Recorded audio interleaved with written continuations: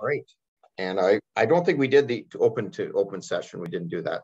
I mean, so moved by Councillor Elliott, second by Deputy Mayor Turton, that the council of the town of Minto resumes into open council. Anybody opposed? That is carried. Thanks, everybody. Just before we get into the actual meeting, I just want to say, and I'm sure everybody has the same thoughts of our concerns for our Ukrainian friends that are over there in Ukraine and suffering through what has got to be a really tough situation. So our hearts go out to it. As from an FCM standpoint, we had a great relationship with Ukraine. We do a lot of work with them through the cities, and we've had people there, and we pulled them out, obviously. But yes, it's something that I've met some people from Ukraine. They're very nice people, actually. So our thoughts go out and our prayers to them that hopefully that gets over with sooner than later. Okay. Just want to move into a move by Councillor Gutson, second by Councillor McKenzie, that minutes of the town of Minto January 18th closed session meeting and the February 15th regular council meeting be approved. Anybody opposed? That is carried. Additional items, I have one. Has anybody else got any? If not, just hit me when you get there. Ron? Okay. Moved by Councillor Anderson, second by Councillor Elliott, the town of Minto Council convenes in the Committee of Adjustments. Anybody opposed? That is carried. And I will call the public hearing to order and state any decision reached by this committee today cannot be used to set a precedent. Each application considered by the committee is dealt on with its own merits. No two applications are exactly the same. I will state the public hearings to consider the minor variance application MV 2022-05 Frammark Development Company Limited, Harding, and I'll call Secretary Treasurer McRobb to state the following. Go ahead, Annalene. Thank you, Mayor Bridge. The property subject to the proposed minor variance application is legally described as Park Lot 17, Southside Margaret, Registered Plan 61R6234, Parts 1 to 6, in the former town of Harriston, municipally known as 99 Arthur Street West, in the town of Minto, with frontage on both Arthur Street West and Brock Street. The subject property is plus or minus 1.37 acres or plus or minus 0.55 hectares in size. The purpose and effect of the application is to permit the construction of 4 land lease single detached senior dwellings with reduced exterior side yard setbacks and 2 land lease single detached senior dwellings with reduced rear yard setbacks. The applicant is seeking relief from section 35.28B4 and section 35.28C5 of the town of Minto's comprehensive zoning bylaw 0186 as amended. Section 35.28B4 states that the minimum exterior side yard setback adjacent to Arthur Street and Brock Street is 4.5 meters, 14.7 feet, whereas 2.93 meters or 9.6 feet is proposed for 4 dwellings. Section 35.28C5 states that the minimum rear yard setback is 5 meters or 16.5 feet, whereas 2.93 meters or 9.6 feet is proposed to the covered rear porch. Additional relief may be considered at this meeting. The notices were mailed to the property owners within 200 feet or 660 meters of the subject property, as well as the applicable agencies, and posted on the subject property on February 18th, 2022. Reports have been received for you to view, and that's from our planning technician for the town of Minto and the planner for the Wellington of County. We have no registered speakers to speak at this meeting other than the owner. Thanks, Annalene. And I'll turn it over to Ashley to give us our town report. Go ahead, Ashley. All right, so good afternoon, Chair Bridge and members of the committee.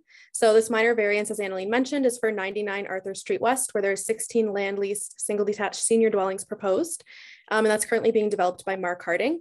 The developer currently has 3 units occupied, 2 more under construction and interested purchasers in additional lots. Since the approval of the original plan from 2000, the developer has seen an increased demand in the home layout and of the constructed and occupied units, and is seeking a minor variance to be able to build the same style of home on the remaining lots. To do this, relief is required from the exterior side yard setback and from the rear yard setback to the covered porch on 2 lots. County and MVCA staff are satisfied that the application is minor and don't have concerns. Town staff recognize the development is dynamic and the existing plan approved from 2000 does not necessarily meet the demands of today's market.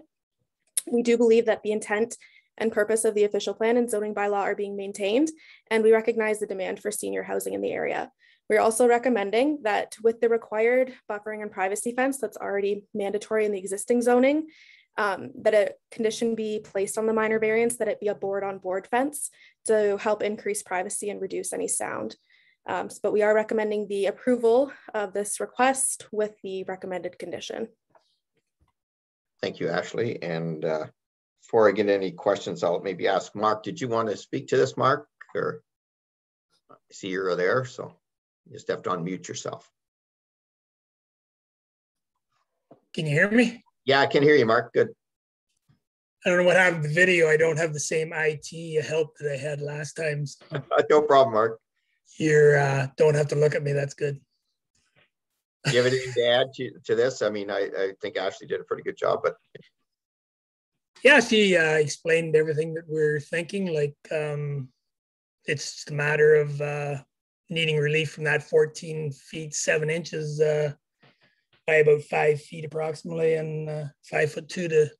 So we're saying we'd reduce it down to 9'6", which would allow us to put that same floor plan layout, which seems to be popular with the people that have bought it and the other ones that are looking at it. So yeah, it's great. And I mean, it's great to see the project going so fast. It certainly needed. Okay, I don't have any other speakers, so I'll ask the committee if they have any questions or comments.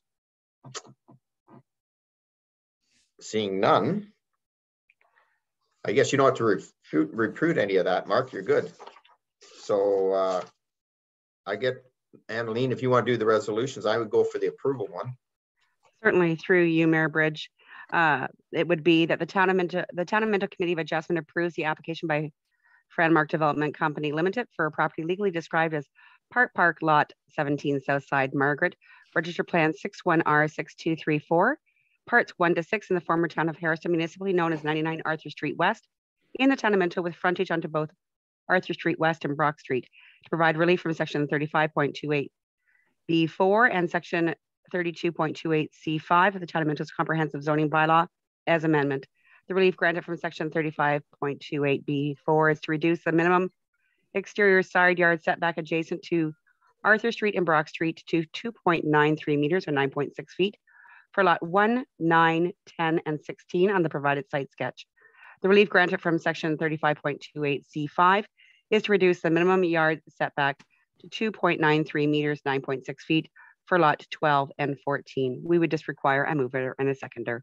Thank you, Annalene, and moved by Deputy Mayor Turton and seconded by Councillor Dirksen. Anybody opposed? That's carried. Good work, Mark. Happy building. thanks. Thanks for your help. Thank you. Anyone wishing to receive a copy of the notice of decision of the Committee of Adjustments with respect to the minor variance application must make a written request to the clerk of the Town of Minto at 5941 Highway 89, Harrison, NOG 1ZO, or email at annalene@town.minto.on.ca. I'll declare this officially meeting closed. And I have a resolution moved by Deputy Mayor Turton, seconded by Councillor Gutson, that the Town of Minto Committee of Adjustment convenes into the Committee of the Whole. Anybody opposed? That is carried. Good. We have no other public meetings. Delegations. We're looking forward to this delegation, and I see Deputy Mayor Turton is here, and there's Phil. Welcome, Phil. Thank you.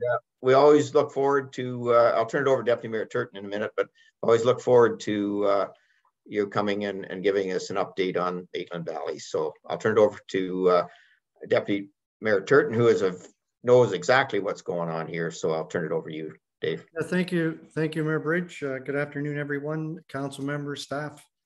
Yeah, as you know, I'm appointed by Minto, Mapleton, and Wellington North as a member of the MVCA. Everybody knows Phil. I'm supposed to be introducing Phil, but Phil is, according to our mayor, Phil's welcome anytime. And I think that case is in the same in Mapleton and North Wellington.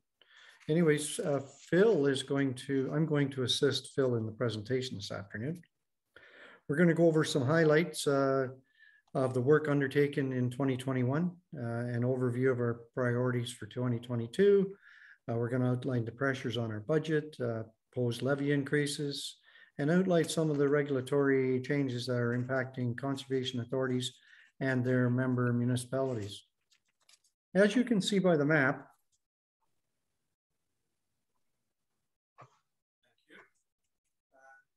member municipalities who govern the Maitland watershed.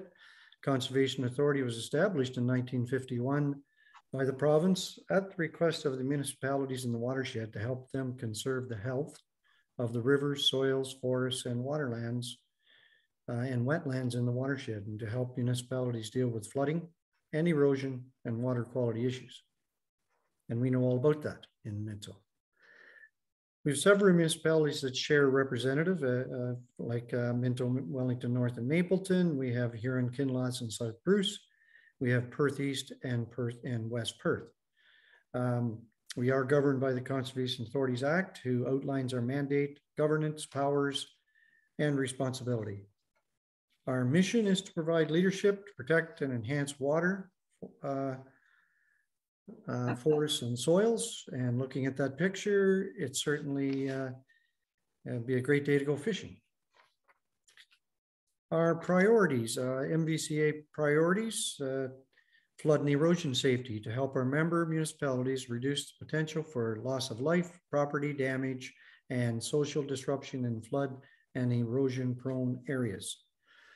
Watershed stewardship to help our member municipalities and landowners develop and implement soil and water conservation systems that will help keep soil and nutrients on the land and out of the water courses and the lake. Conservation areas. Ensure that the management of our conservation areas sets high standards of conservation practices and are safe for the public to use. Financial stability. Develop a stable financial base for the MVCA so that we're able to help our member municipalities develop a healthy and resilient and prosperous watershed. For those of you that have been sitting here for the last 4 years or 5 years, maybe 6, we've had these same 4 priorities, and we're working hard on all of them. So, Phil, I think I'm going to ask you to take us into the next. So, welcome, Phil. Phil needs no introduction. Everybody knows Phil. So thank you, Phil, for coming. Appreciate it. Thanks, Dave. I'll just run through some of our priorities here for the coming year and things we've accomplished over the last year. So starting with flood and erosion safety, one of our major projects over the next 3 years is to update the hazard mapping along the Lake Huron shoreline. High water levels have increased the risk of gully erosion, shoreline erosion, and bluff collapse. Could I go back to the previous slide, please? Thank you. There's over 800 buildings located in these areas at risk, valued at over 360 million.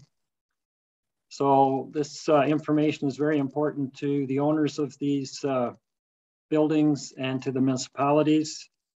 The municipalities will use this information for developing emergency response plans and for identifying areas where new development can be safely located and where existing development can be moved back from the top of the bank. Next slide, please.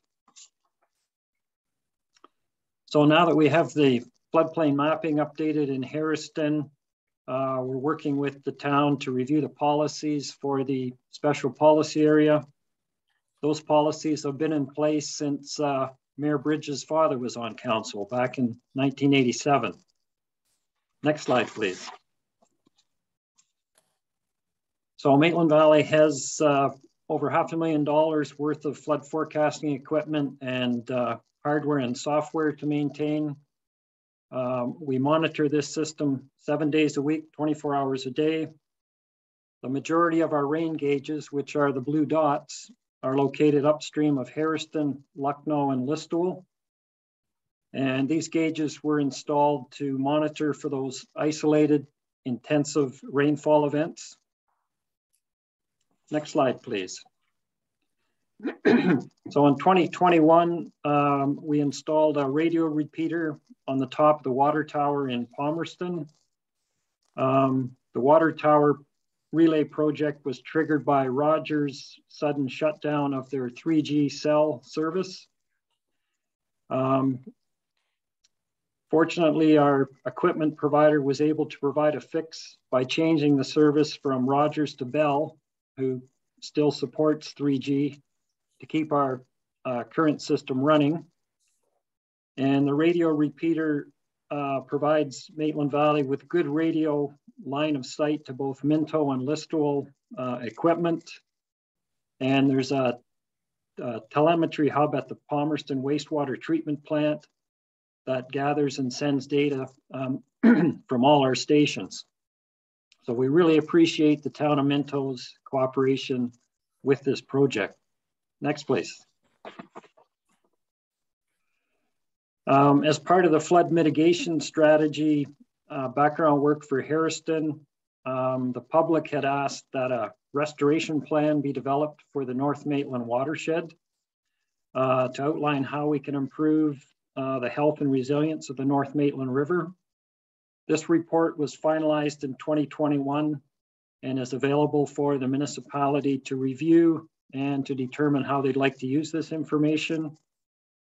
And Maitland Valleys can help support the implementation of this work by working with landowners to obtain grants through the Wellington Clean Water Project. Next slide, please. Maitland Valley is also updating its forest health assessment that was undertaken 20 years ago. We've partnered with Bruce, Huron, and Perth counties to undertake this project. Forests are an integral part of the health of the watershed for protecting water quality, stream flow, and biodiversity. And forests are under a lot of stress from invasive insects such as the ash borer, disease, and our changing climate. So this project will help us identify the current health of our woodlots and how landowners can improve their health and resiliency. Next slide, please. So Maitland Valley stewardship staff assist landowners across the watershed to undertake stewardship projects to keep soil and nutrients on the land and out of water courses. We work with hundreds of landowners every year to undertake a variety of stewardship projects. Some of the key practices that we're working with farmers on are cover crops, rural stormwater management, restoration of floodplain, river valley, and riparian areas. And Maitland Valley delivers the Wellington Rural Water Quality Project in the areas within the North Maitland watershed. In 2021, there were 3 projects completed in Minto. Next slide, please. So turning to our conservation areas, Maitland Valley has 28 conservation areas for a total of 4,600 acres of land. Next slide, please. Our conservation areas have experienced an incredible increase in use over the past 2 years. More people have discovered the value of nature to both their physical and mental health. Next slide, please. One of the major projects we undertook last year was to, at the Gorey Conservation Area, the old mill dam was removed, the Gorey Mill was removed, and the river's been restored to improve fish habitat. The floodplain's been planted with trees, shrubs, and wildflowers. And this year we'll be undertaking more naturalization work upstream of the dam site and repairing the picnic shelter that you can see. Next slide, please. As part of our infrastructure renewal strategy, we're going to be upgrading our workshop at our admin center in Roxeter and also building a new storage building for vehicles, equipment, and storage of materials. So the new storage building will be used for distributing trees and shrubs to landowners and municipalities in the spring and the fall. So now I'll turn it over to Dave to conclude our presentation. Thank you, Phil. Next slide, thank you.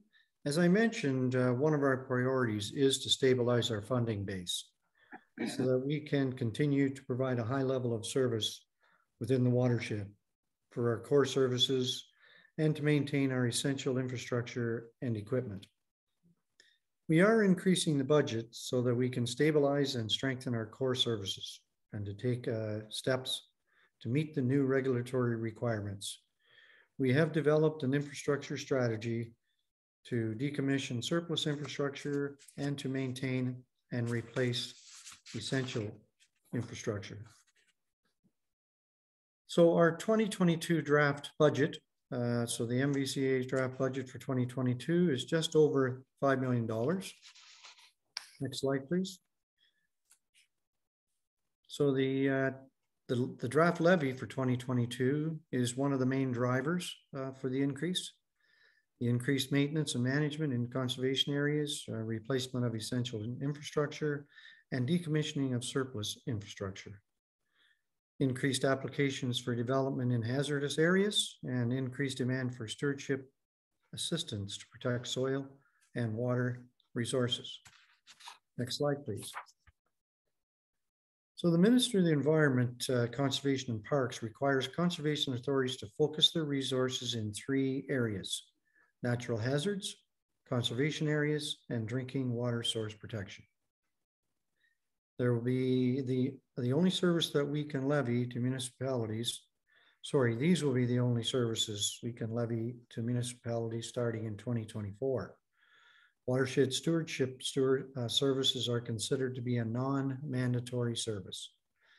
It will be up to each member municipality to decide if they are willing to support a levy for this service. However, it should be noted that the staff who work in stewardship also help out with other service areas that are mandatory. Next slide, please. So conservation authorities are required to undertake the following steps to get ready for the transition to the regulatory changes. All conservation authorities were required to submit a transition plan to the Ministry of the Environment, Conservation and Parks, and our member municipalities outlining our timeline to identify the agreements we need to put in place for mandatory and non-mandatory services by December 31st, 2021. We must send out an inventory of services and programs, but we plan to deliver it in 2024 to the ministry and member municipalities by February 28th, 2022. The inventory of programs and services was sent to all municipalities on Friday, February 25th. We need to have agreements in place for all non-mandatory services by January 1st, 2024. So the MVCA would like to develop one agreement with its member municipalities that includes both mandatory and non-mandatory services. We believe this will make it simpler. MVCA has only one service that is considered to be non-mandatory, and it's an extension services for stewardship, tree planting, soil and water conservation, monitoring the health of forests, rivers, soil, and delivery of the Wellington and the Huron Clean Water projects. Stewardship services are core service in the Maitland watershed. They represent less than 10% of the levy. Our extension staff also help to deliver mandatory services. The MVC would like to develop an agreement for all services with our member municipalities by the end of June 2022. So we'd be happy to answer any questions that council may have on the information we have provided. So any questions? Go ahead, Mr. Elliott. Yeah, just about the Gorey removing the dam and everything. It looks pretty good from the pictures shown. Actually, I drove through there the other day, and it does look very good. Does that help with flooding upstream or in Harriston? Does it move the water through more quickly, and does it hurt when it gets to Roxeter or on down? Is there any difference, or could you let me know that? No, there's no impact, Councillor Elliott. The main control for water getting through Gorey is the bridge, the County Road Bridge that's there. That's the main obstruction. So the dam had no flood control value at all. Yeah, it was pretty old. All right, thanks. Go ahead, Councillor Dirksen. Thank you, Deputy Mayor Turton. Phil, you had said, you were talking about the 3G repeater on the, that you were able to get that from Bell. Do you think Bell's future is to get rid of 3G as well? That's what we're concerned about. So that we're looking at this as an interim plan. Right. Yeah, that's a little concerning, isn't it? It is, because Rogers dropped it very quickly and we had to really scramble to come up with this fix, so. Okay, thanks. Mayor Bridge? Just a couple of comments, and thanks, Phil, for being here. And I know I want to give Deputy Mayor Turton a lot of credit for spending his time and effort on your board and being the chair at one time. So we appreciate it. Certainly, we're no stranger to water situations in Harrison. And we know, somebody asked me the other day, I said, nobody's given me the $23 million, we haven't moved the river yet. But I get that. When I'm at some of my other meetings, that I get that they know that we're looking at possibly doing that someday. So it's quite interesting. But it's been a transition time for you guys, and I really appreciate all the hard work that you've done for us in our mapping and work we've done as far as our flood mitigation. And certainly I feel very comfortable that this council will be there for you and try to work with you as much as we can, and within our minimum amount of money that I know Gord keeps quite close to his vest. We'll try our best to be there to help you support going into this transition. I really think there's a lot of good work being done, and we want to keep it going. Thank you. Thank you. Other questions? Seeing none, I'd like to take the opportunity to thank the council this afternoon for Phil and myself to come and present this. I'd also like to thank the board, the MVCA board. As many as know, I did serve as chair for 3 years, and my term ended last month. So I thank Phil. I mean, it's quite an operation at the MVCA. Minimal staff, minimal dollars coming and going, and it's an amazing group that Phil has. And Phil, I just want to thank you, as well as take it back to your staff and continued support. Our new chair will be, or is now, Mr. Matt Duncan from North Perth. So good luck in the future, Phil, and thank you. Thank you, Dave. Thanks, Bill. Okay. Our next delegation follows right along with watching those great shots, Dave, of the river, and not full of ice and whatever, that we're looking at the spring and going fishing. And we're going to take it one more step further. I've got Tanya here to talk about getting on the golf course. And it's always nice to see Tanya in replacing Janet this year. And last year, she was off on leave, as we know. So Tanya, thank you for making this presentation today about the Mayor's Golf Tournament. Go ahead. Good afternoon. Through you, Mayor Bridge. The 12th Annual Mayor's Charity Golf Tournament will be held on Thursday, August the 4th at Pike Lake Golf and Country Club.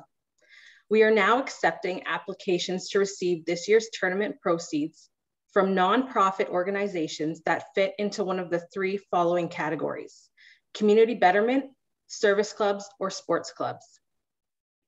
Applications will be accepted until Monday, April the 4th, and will be available on our website or can be picked up at the municipal office. Over the past 11 years, the Mayor's Charity Golf Tournament has raised over $117,000 and has assisted 38 local groups or organizations with their financial expenses or events. Last year, 2 organizations benefited from the proceeds. Previous funds have been used to beautify our downtowns, purchase new sports equipment, fundraise for many community reunions and events, and there have been many projects that have benefited youth in Minto. Last year, we had a very, very full tournament, and we are hoping that this year's event will be another great success. We look forward to supporting and assisting our local groups again this year.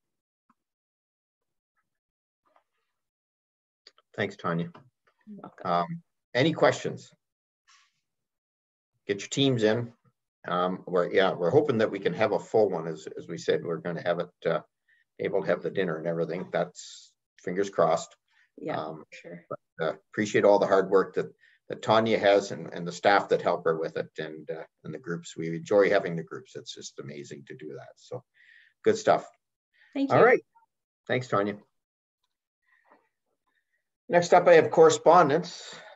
And there's quite a long list there. There's a couple things that are going to be coming out later, so I'm not going to pull anything myself, but has anybody got anything they want to pull from the correspondence?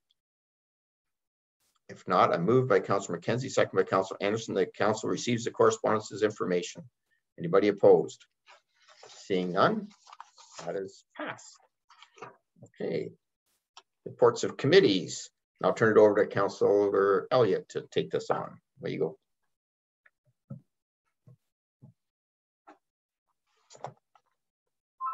Yes, thank you, Mayor Bridge, and I'll pass this over to Matt Lubers. It's not our PRAC anymore. What's it called, Matt? Well, we got to get them minutes approved first, and then we may have a different name. But yes, thanks, Council Elliott. So the PRAC notes here are from our January meeting, which we held over Zoom. Programs and facilities were shut down for most of January, and at the time of our meeting, only after-school programming had been up and running. And at that time, it had just been announced that we could resume everything else as of January the 31st. So since then, we reopened the Norgan for private rentals and brought the feature film Sing 2 in over Family Day weekend. We're targeting March break to open for weekend feature films on a consistent basis at the Norgan. Our walking, shuffleboard, and pickleball programming resumed, and we're using a platform called Pickup Hub to assist with how we offer pickleball at the Clifford Hall right now.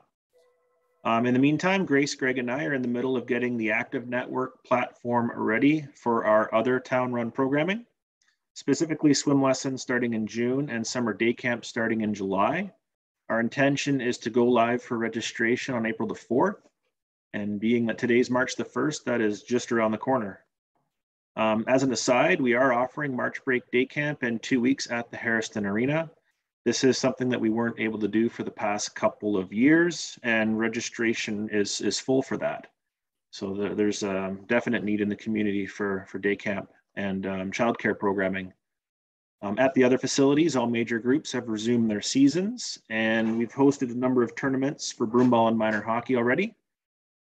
And I think the big news is that as of today, capacity restrictions and proof of vaccination requirements covered by provincial regulations are lifted. However, it's important to note that the use of face coverings is still in effect at this time. Lastly, as Councillor Elliott alluded to, and as a bit of a housekeeping item, the committee did make a motion to change its name from Parks and Recreation to Community Services Advisory Committee, and that's to align with the name of the department. That's all I got. Thank you, Matt. I'll make a motion and then we can ask questions after that. Moved by Councillor Dirksen and seconded by Deputy Mayor Turton that the council receive the Parks and Recreation Advisory Committee meeting minutes of January 24th, 2022 as information and approves any recommendations contained therein. Any questions on or comments? Seeing none, those opposed? That's carried. And I'll pass that back to our mayor. Thanks, Matt. Thanks, and welcome to your new name there, Matt, and that's good. All right, now we have trails, and it's Paul here. Go ahead, Paul. Good afternoon, Mayor Bridge and members of council. I've got minutes here to present from the Trails Committee meeting from January 17th, so a couple months ago. We had, as it happens, you've got terms that come up from the members that are on the committee. We had a couple people whose terms we're at a point to either step back or to renew those. And so those two members were Jill Welsh and Ron Faulkner. Jill has opted to continue on with the committee, and Ron is going to step aside and ask the committee to look for replacement on his behalf. He's served quite a bit of time on that, and certainly been a strong and guiding force with the committee for a number of years. So we really appreciate his input, and certainly will be someone that we miss at those meetings. A couple of the other items there that came up, that are, some of them are recurring and some of them new. Unfortunately, we heard very soon before that we met the passing of Scotty Forbes of Palmerston. So he and I would think quite a number of people will be familiar with, he and his wife, Susan, who were very active members on the Palmerston component of the Trails Committee, and I think in other aspects of the community as well. Very gracious couple, and we certainly feel for Susan, and she has had to step back from the committee prior because of her obligations there too. So we all felt it fitting to do something that was meaningful in Scotty's honor on the trails system. So we've done a little bit of discussion about that, but haven't laid on anything definite. I think a tree planting would probably be something that we could do fairly quickly in the spring, but it would be nice to also have something that's maybe a little bit more substantial. So we're still giving that some consideration, and we'll hopefully move forward with that sooner than later too. We had, obviously, we've had to put some events on hold the last couple of seasons, as many have, and we're doing some planning at this stage for things that we definitely want to make a go of this year. And a lot of that is just awareness, getting more people involved with using the trails and appreciating the trails, and some of that being some photo contests. We want to do a cleanup in the spring. That will be more just let's get out and lend a helping hand, and maybe take some photos and share those on social media. Photo contest, I think we'll run through the duration of the year and do a couple of categories with some prizes to encourage people to participate. And then probably some sort of scavenger hunt. So we're thinking we might do that on a monthly basis, and it might be something very specific that people need to pretty much delve into the whole system to be able to find what we're targeting that they're looking for. And then for every contribution they make, every month that they contribute to that, they'll have their name entered in for the end of the season to do a prize. And haven't 100% decided what those will be. We approach some of the local businesses. We may look at some of the nursery stock that will come in, whether it's through Maitland Valley or whether it's through Green Legacy. And we've got some of that stuff lined up too, and ready to do some plantings. I think everybody's keen to get their shovels in the ground and their hands dirty at this point of the season, and feel like we've kind of rounded the bend with it. I think that's the bulk of the big pieces. The other item is that has come to the forefront before. There's several members of the committee. They see value in the system as a whole. Any of the pieces that, for whatever reason, and in this case, it's the bridge there at the Y component of the White's Junction Trail that is no longer accessible. They see value in not letting those components of the trail fall by the wayside. So they're hoping that council will support them in looking, and we don't know what time frame, but looking at means of seeking funding to replace or repair or improve those sections of the trail. So that might be grant opportunities, could be some community fundraisers, nothing specific there, but I think that summarizes what we discussed there in January. So I'm open to questions at this point. Thanks, Paul. And I don't know what Councillor Elliott was just at the point that he didn't want to work that hard today or something, but he threw this back at me. It's not mine. It's actually Councillor Elliott. So I'm going to let you take the role there, Ron. Well, you know what? I've never been chair of this. It's usually been Councillor Dirksen that takes the role on the trails. So I don't know how I got thrown into this. I thought, well, you're definitely it. Like, so. I know. I don't think Paul wants me there too bad. And I'm better off with Councillor Dirksen. Anyhow, I can take it, but I wasn't at the meetings or are not part of the committee. Councillor McKenzie's part of that, and I don't know how that would work. Do you want me to carry on with this, or? Well, I can do it then. It just falls under Parks and Rec. That's why you got it, I think. Well, you know Anyway, what? I'll take the questions on. Has anybody got any questions? And Paul, thank you for all your hard work on this. Go ahead, Councillor Elliott. You got a question? Just a quick comment about that bridge. I know we received some insurance policies. We decided that we wouldn't rebuild it, and the money would go into enhancing the trails and such like. I believe that was the case. And for us now to put money back into the town of Minto, if there's funds being raised somewhere else to rebuild the bridge, I have no problem with that. But to use the taxpayers' money, I wouldn't be for that at the time. So certainly would support somebody else raising the funds and bringing it forth. I would be okay with that, but I don't think I would be for the taxpayers paying for it. Well, I think rather than getting into discussion today, I think, Paul, that we'll look back in the history, but I think Councillor Elliott's right. We've had some history on what we're doing there and what that trail might end up being down the road. So we'll get back to the group and maybe through Derek, maybe have some discussion on that. Derek. I was just concerned about if we accept the minutes, we're promoting that we will support that. I think the minutes are. I don't think they're making an. I don't think they're making an observation more than a recommendation at this point. But go ahead, Derek. Yeah, thank you. Through you, Mr. Mayor, members of council, specifically Councillor Elliott. A request like this, Councillor Elliott, would have to be accompanied with the staff report. So as the mayor has indicated, we'll have to do a staff report on this and provide some history and suggest whatever that recommendation might be from the staff side, because it would require a budget amendment to do that. So I would say we would wait until a staff report comes forth and we can have a further discussion on it. Yeah, I think we can still accept the minutes coming out, Derek. I mean, that's the minutes. I mean, I think Paul's just bringing it up that that's a discussion around the table, right? Yeah, and more than asking the council approve funding for it, it's just that we would have their support if we're looking for on the broader spectrum to raise funds, whether it's through grants or other. Sure.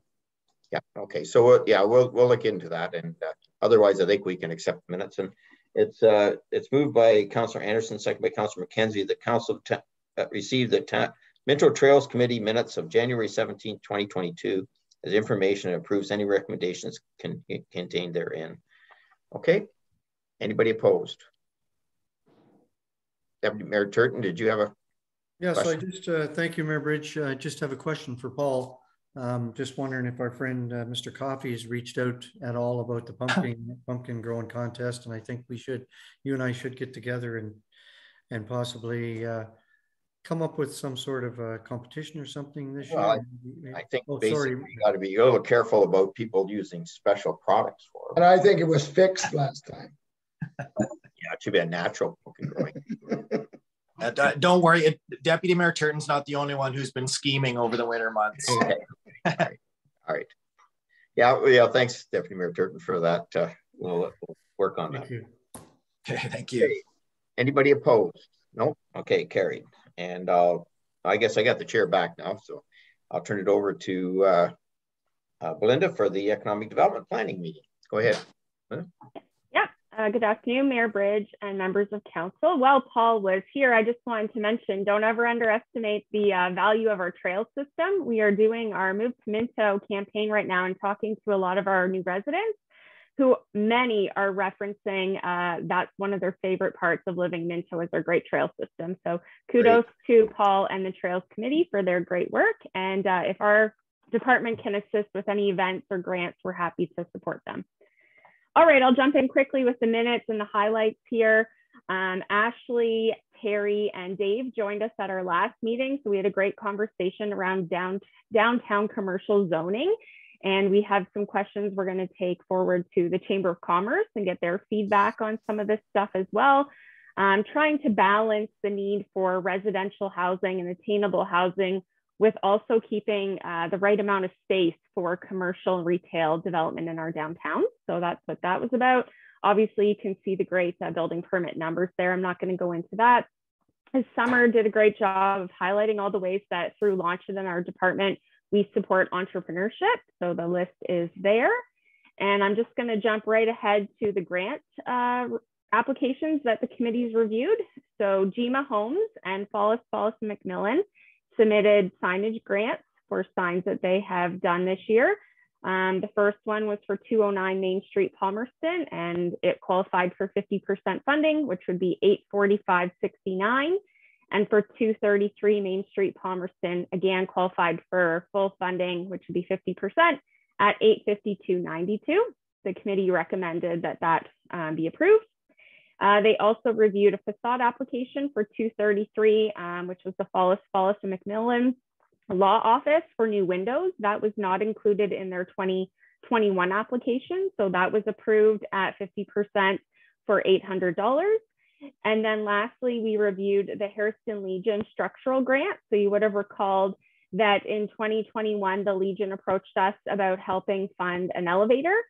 It is well over $100,000. They had applied for provincial and federal grants, had not received any. They're still waiting word on about $29,000 in grants.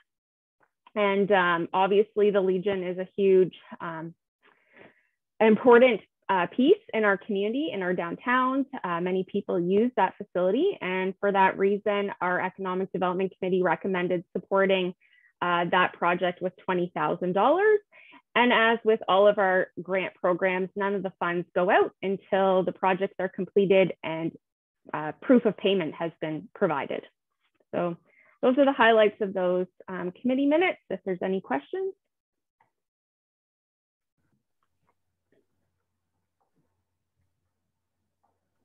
Through you, Mayor Bridge, you are muted. And I see Councillor McKenzie has his hand up. Okay, I'm just going to move the recommendation.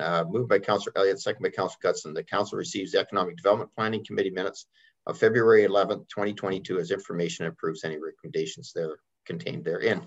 And any questions? I see Councillor McKenzie, go ahead. Yes, thank you, Mr. Mayor. I'd like to ask if we could defer the Legion request until they're finished applying for their funding. They have to reapply for Trillium, and the federal one, enabling accessibility fund for elevators, they're going to apply for that apparently. So I think the results from those, then maybe we could chat with them again for further funding. So Mark, just between, and I think Belinda mentioned it at the end, like we can approve the funding's there for them. They can't get any of the funds until they actually show us the receipts, right? So we're not actually putting money out. So you're saying that I think Belinda mentioned it, and I think you and I had a chat. They didn't get the Trillium grant this time around, right? Is that what your concern is? Well, one of them, they did not for that. It was a technical error that they didn't get it. Okay.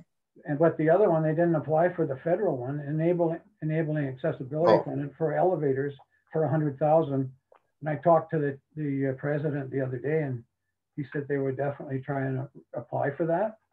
Okay. So I think they probably will get some good results after the two more applications, and we could discuss it again then.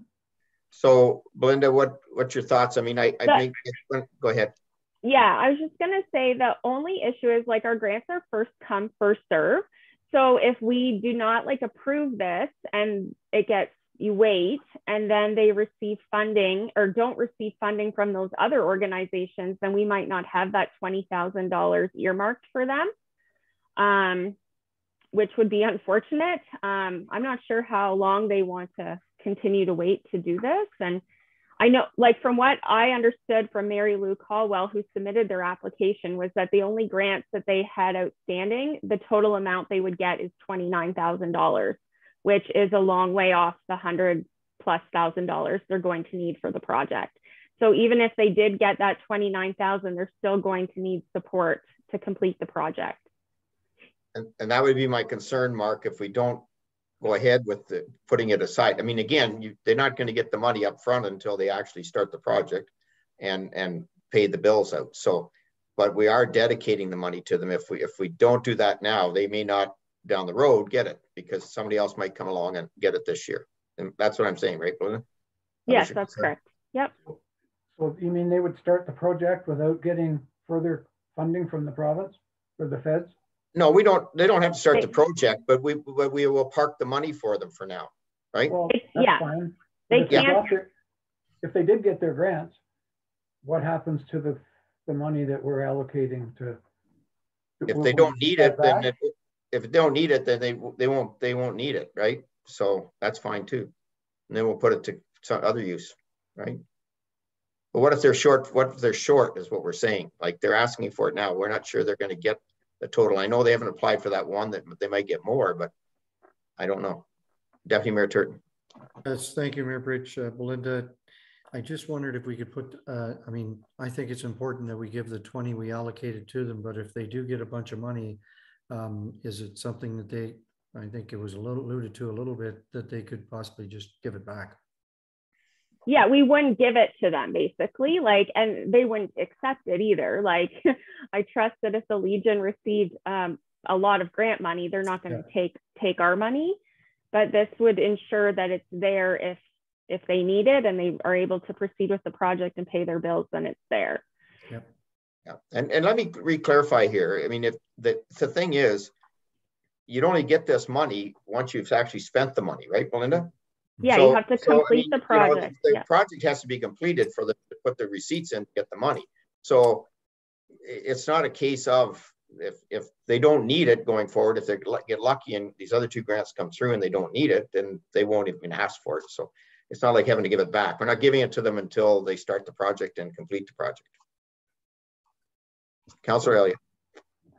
Have we any idea what kind of money they got in their bank accounts? Like I know they do chase the ace and make good dollars on that, and I'm not sure where they've donated their money back, and maybe they have enough money in their bank account to be able to cover more of this than what we think. I'm not questioning their integrity. I'm just wondering if we ever asked that. So I don't know. I mean, I think you have to go on the validity, and we've done this before. We've gone down this road. If people are asking for money, you've got to realize that they don't have it themselves. And in these situations, I would think, Councillor Elliott, that would be my thought. And this is a big project. This is like in the hundreds of thousands. So, Mary Lou is the one that came to us with this, and I have a lot of confidence in her. And if, you know, as I said, like we want to park the money for them. Hopefully they can get the rest of the funding. If not, then they might have to come back to us for other avenues, because without them fixing this elevator, I can tell you right now, their revenue goes south because they can't get upstairs. And, you know, they've been in COVID and everything else. And I think we just don't want to, I don't want to put any roadblocks up in front of the Legion in this case. And I don't think we're gambling any money, because the project doesn't start. The money doesn't go out. So it's I'm not questioning that at all. I missed the presentation because I was wandering around the internet at economic development, so I didn't get the chance to. Our chairman kicked me off. Right. Just I think the report. So I didn't miss the presentation. Those are questions that I thought should be asked. And like I say, I trust their integrity, and we'll go with that. Yeah, thanks. Okay. So is anybody else got any questions on this? I think, go ahead, Deputy Mayor Turton. Yes, thanks, Mayor Bridge. So I'm pretty sure that the money they make on the ACE is they have certain places they can spend and certain places they cannot. I mean, both Legions have had the same issue as everybody else over the last 2 years. They have not been able to raise money. And I do know that the elevator has been a problem for a number of years, and you know, we're supporting where we need to support. So, okay. Anything else, Councillor McKenzie? Yeah, Belinda, do we know how much the Legion's going to put towards the project, or? They're trying to raise as much as they can. Like, they've applied for all of the grants. They've asked us about possible grants. We've sent them to places. They've talked to John Nader. They've applied for all the possible grants they can get. They're trying to raise money, and this is one of our programs that supports downtown buildings accessibility programs. So this is another program that will help them to achieve what they need to achieve. So okay, I'm on the same page. I want to help them out. But if they do, like, if they do get successful in these two, then they won't take the money, Mark. They won't take the money. They need to reapply for Trillium and that. So if that happens, is there a condition there that they'll turn the money back, or they don't have to send any money back? They just would not, like, we wouldn't have to give it to them. Like, so if they receive the Trillium funding, they can't start the project until they get, like, if they were successful with Trillium, they couldn't start until they got the go ahead from them. And then they would tell us, we don't need the money now because we got Trillium money. So it's not like we're sending them any money. If they're successful with grants, then they don't need our money. But if they aren't, and we don't do this, they may not even have our money to do this project. So right on. Yeah. Yeah. Okay. Any other, Councillor Godson? Just a quick comment. Is this not the same agreement we had with the first 20,000 that if they got the grants, they weren't going to use the 20,000 anyway? So correct. We're in the same boat with just another 20,000, right? Exactly. Correct. Yeah. Yeah. Yep. Okay. Thank you. Yeah. Anybody opposed? That's carried. Okay. I'll turn it over to Judy now. Go ahead, Judy.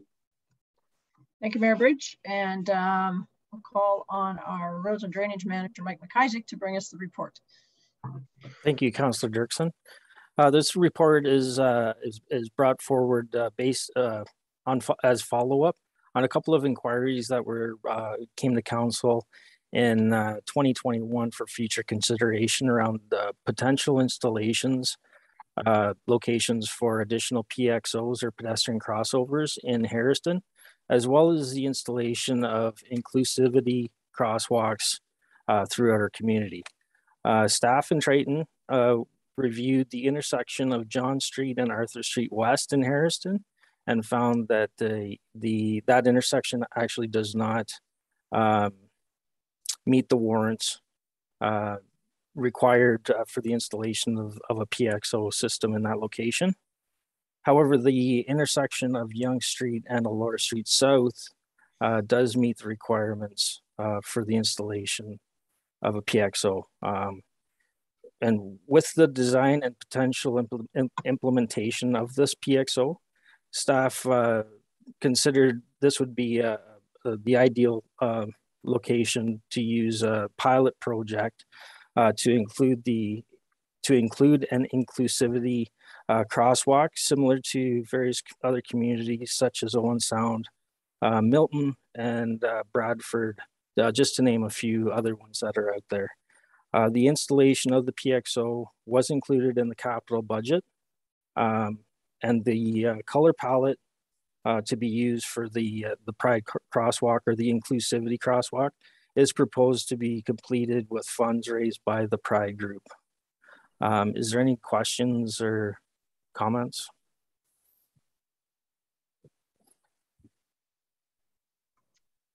Okay, silence.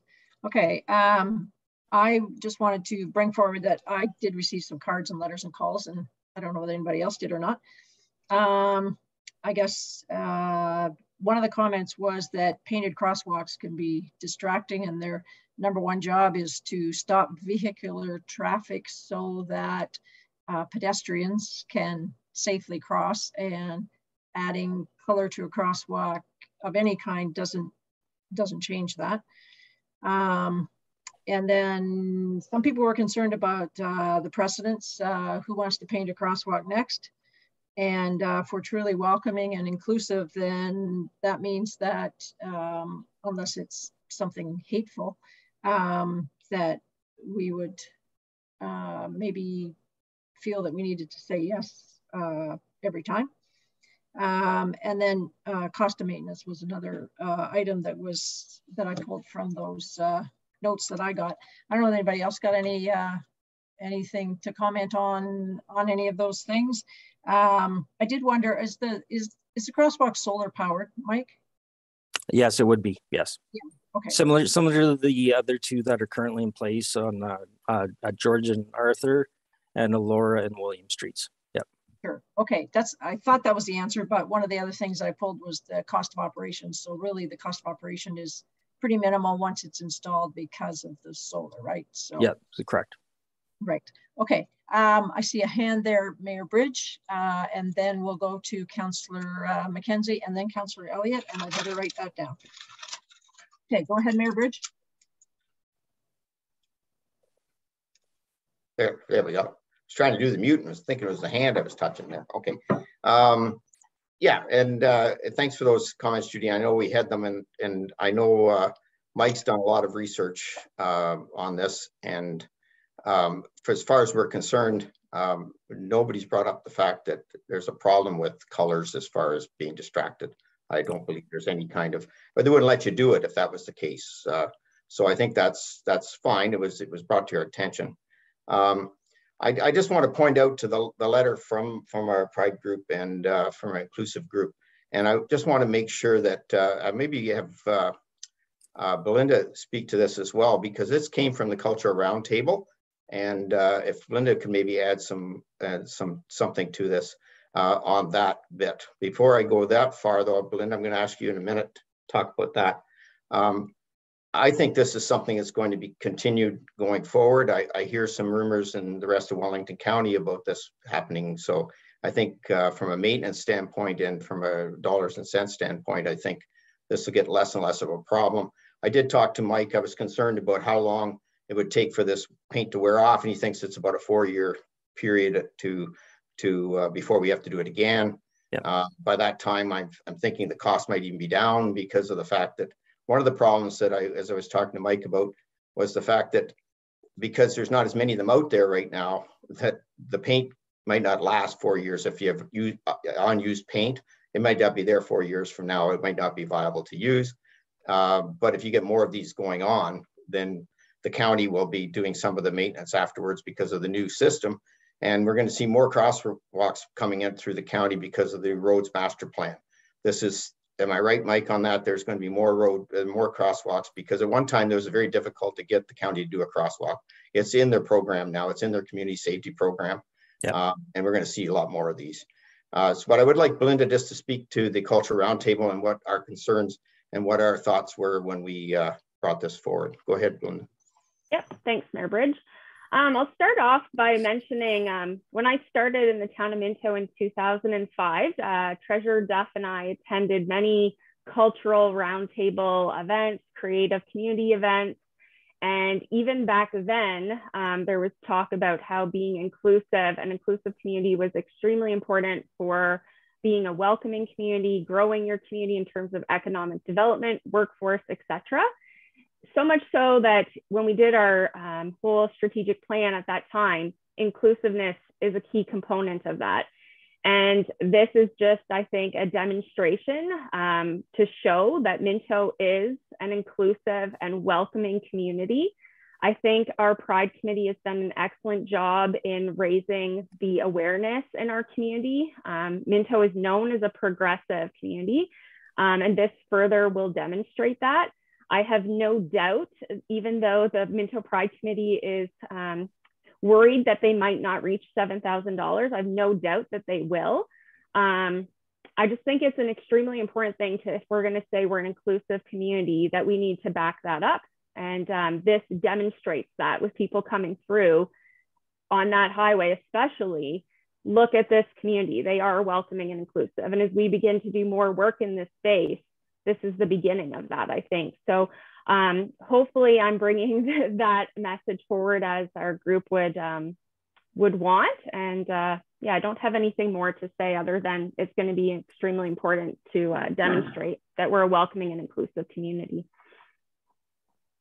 Okay, thank you, Belinda. And Councillor Mackenzie. Through you, Chair Dirksen, I'd like to ask if we could vote on those two items separately. They seem the crossover and then the request for specialized painting. Could we vote on those two separately, please? So you're asking for an amendment that we take the first two paragraphs separate from the last paragraph then? Is that what you're asking? Well, there's three paragraphs. There's 3 paragraphs in the recommendation. So take that, council, and further that, the first further that, take that as one. Is that what you're saying? Take that as one for the crossover. And Yep. the next and further for the specialized painting request as another vote. Okay. Thank you. All right. Is there somebody that would move that amendment? Well, you're going to move that amendment, Mark. Is there a seconder for that amendment? Okay, thank you, Councillor Elliott. Is there anyone opposed to that amendment? Okay, so that carries. So we are going to take this recommendation in two parts then. Everybody understand what we're doing? Did I do that right with the voting and so on? I think I did. That's fine. Should that be an amendment or should that be? Yes, it is an amendment. It is an amended, and we voted on the amendment first to say that we were going to separate them out. I think that's should do that. Okay, and then Councillor Elliott, you had your hand up, and then Councillor Anderson. Again, I'm a little bit confused. I thought I read where they could raise $3,500, but they expect they couldn't raise any more to help with the project. Secondly, we're doing this in Harrison, so the crosswalk in Palmerston, would it be the next? And then would we be moving to Clifford for another? So that would be $21,000 that we would be spending on painting these crosswalks. Or we may not be if the group has decided that they could raise those kind of funds. If they did it in Palmerston and if they did it in Clifford, would be each year, or would that all happen at one time, or would it not happen at all? Those are questions I might have to ask to help me with the cost thing. Okay, thank you, Councillor Elliott. And I think I have an idea of the answer, but I'm going to ask our CAO Thompson to respond. Thank you, Madam Chair, and through you to Councillor Elliott. Councillor Elliott, if you remember back the request from the Cultural Roundtable, it was to consider 3 crosswalks, 1 in each community. So staff have done our investigation, and we're not recommending 3. We're recommending 1 in Harrison. The pilot portion of this report is just that, in that because there's some unknowns about how long the paint will last and those types of things. That's the pilot part of this report, suggesting that we'll review it at the appropriate time and make further recommendations whether we'll continue it from a maintenance standpoint or not. We haven't gotten there yet because we don't know that information yet. So, but as far as the 3 go, right now staff are recommending 1, and that's in Harrison. Okay, thank you, CAO Thompson. And Councillor Anderson? Yeah, just in the bottom part of the paragraph, it suggests that the future maintenance costs would be incurred by the county, but it doesn't sound like that's a done deal. I know you're saying that there's more crosswalks included in the county plans, George, but are they looking at maintaining? Have they talked about the painting of any of them? I expect it's going to be something that's going to go right through the county. So through you, Councillor Dirksen, the county will maintain the maintenance of the pedestrian crossovers as a pedestrian crossover. Any sort of improvements or the specialty inclusivity paint palette would be, at this point, the county is recommending that it would be incurred, like the future maintenance costs of that only would be on the town. Okay, so there's some of these around. Yep. The 4 years is like, has anybody gotten to the point where they had to repaint them? Or are we just sort of taking a guess at that based on our use of paint on road lines or whatever? So based on the durable paints that would be used on this, the industry is seeing 3 years. I think the newest one that was, or the first one that was implemented was, I believe, in 2020. So they haven't actually reached the life cycle on the paint. So it's just unknown at this point. Because I know when they brought it Cultural Roundtable, they showed us several diagrams or pictures of walkways that had currently been done. I just didn't know how long they'd been around. Yeah. And from your perspective, like, is that a huge issue for us in our road maintenance? I know we always have money needs for sidewalks, roads, so forth and so on. With future maintenance, like if say in 3 years, if there's a few more of these around, the cost of maintenance would come down.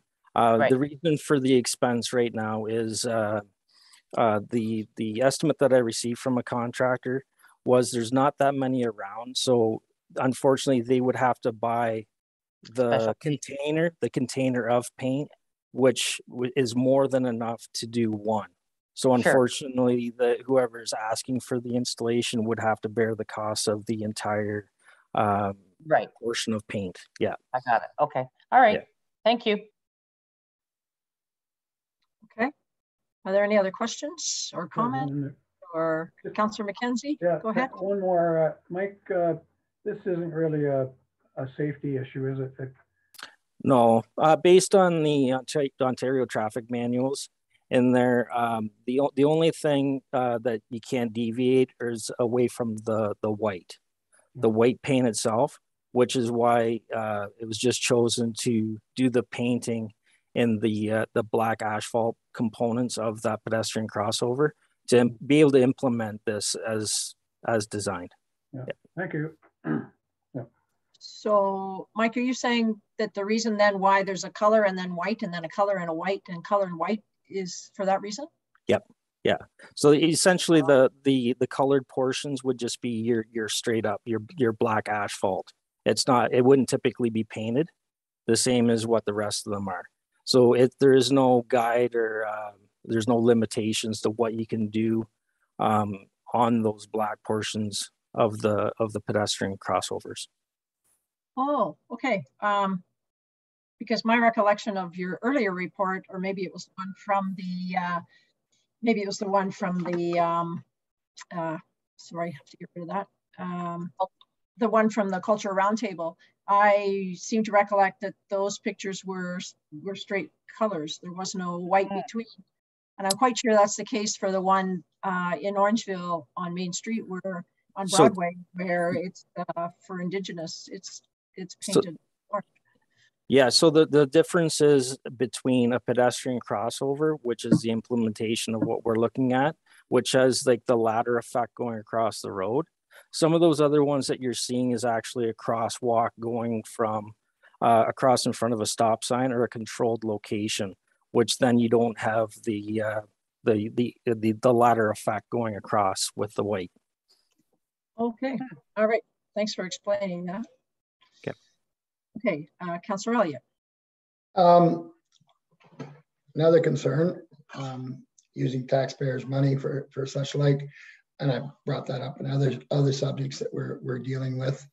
I have no problem with having a crosswalk, but should we be doing this for a few or many?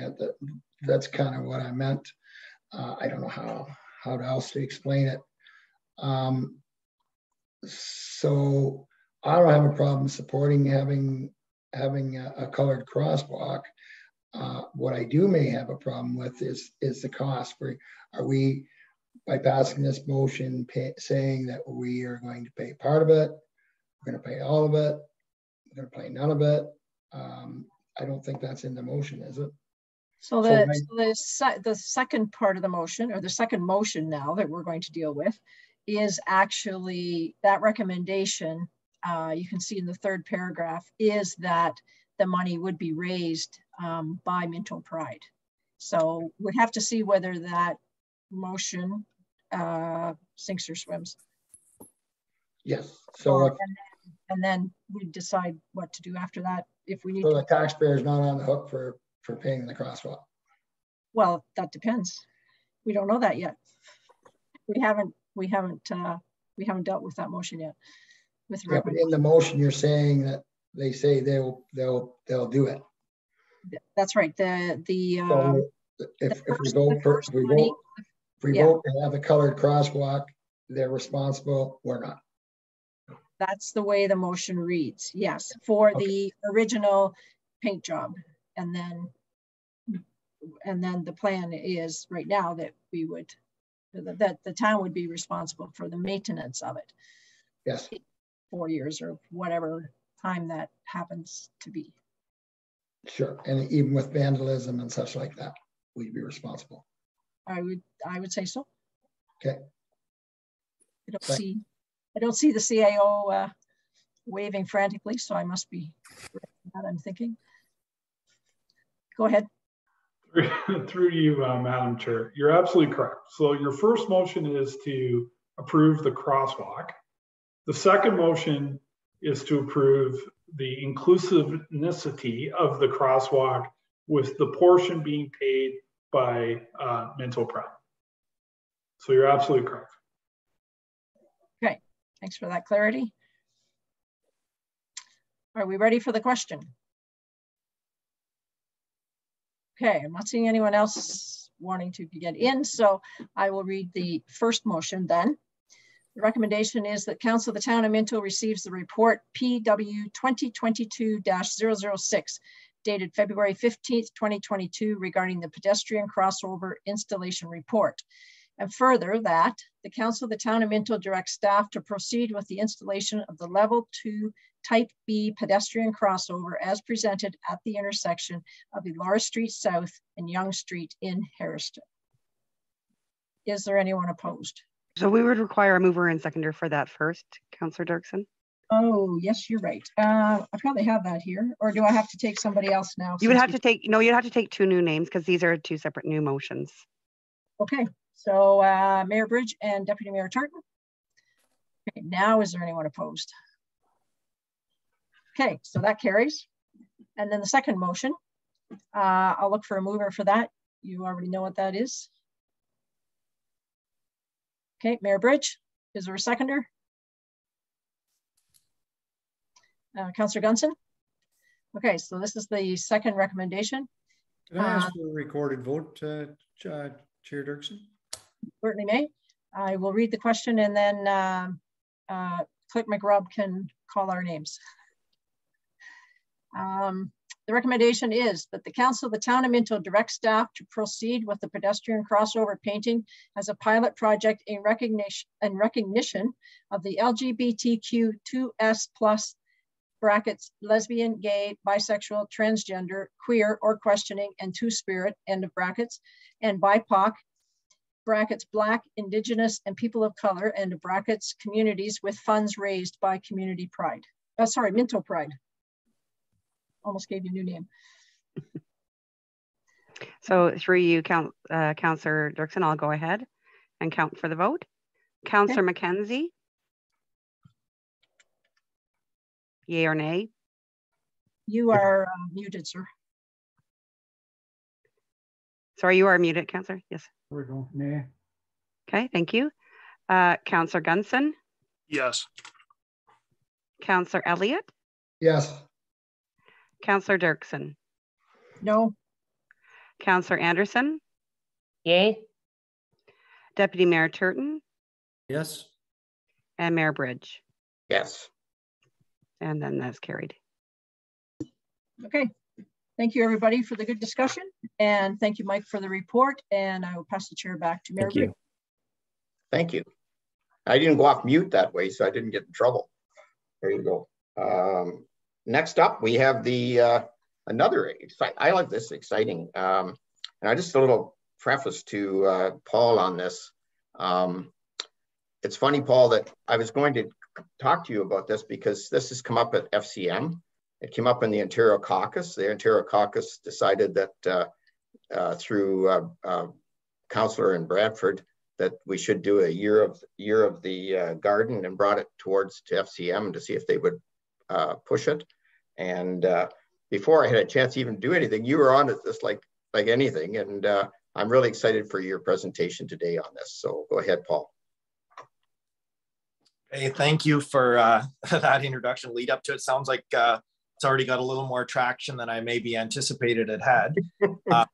So that's good. We're kind of all thinking spring, and it's a positive initiative here, and it's a national thing and encouraging lots of participation all over the board with it. So I don't know if I'll start with just some of the slides that I prepared that just outline the initiative itself. I'll try to be fairly brief with that because it's been a long afternoon already, I think. And then we'll just have Quinn bring those up for you first there. Okay. Sure. And then the end or the the point or purpose of it is I'm seeking that the town makes a proclamation, but I'll share the background with you first so that you got some of that info to make that decision. So just while that's coming up too, so the Year of the Garden, it's a proclamation that was made by the Canadian Garden Council, and it's partly inspired by the 100th anniversary of the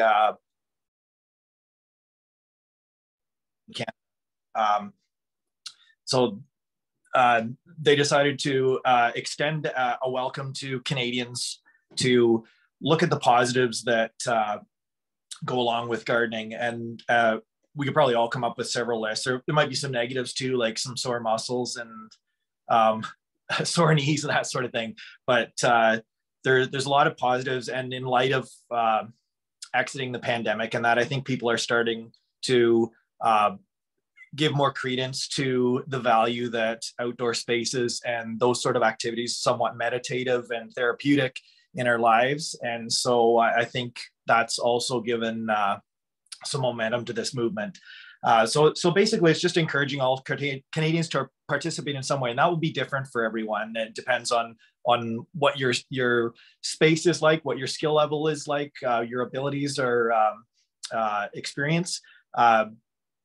And not only just reconnecting with nature, but with community too. And that's going to be a part of the experience for a lot of people coming out of the habits of not socializing and not gathering with groups and organizations we have before. It's also an opportunity to exercise creativity. We all love those opportunities. You can learn new things at any age, from your failures or successes. And there's a satisfaction in watching something grow and seeing something quite productive come from something very small, or because it's the result of your effort. So it's has the potential to be a rewarding experience. And another piece that they're promoting is that we celebrate those people. So they could be people who are in our horticulture societies or other volunteers in organizations, or who are just employed in the horticulture industry. They could be resources at garden centers, landscape companies, that sort of thing, but people who share their knowledge and move gardening forward for the greater. The next slide there, just a bit of background. Those are some of the sponsors and the media. So I just included that to show that it's a credible movement. In the next bit, I've listed the municipalities there, and this probably is a larger list now than when I put this together, when I searched this. So there's beyond 40 municipalities with Canada that have already made that proclamation. And I noticed also in the correspondence that there was that recommendation to us from another county in Ontario too. So everybody's trying to spur one another on to leap forward with this. And there really are only positives as far as I can see. So I wanted to bring this to council, but also the horticultural societies, both Clifford and Harriston, that we have in the municipality, are both quite active. They're supporting this as well, and hoping to use this year as an opportunity to reach out to potential new members and rekindle the relationships that their current members and former members have.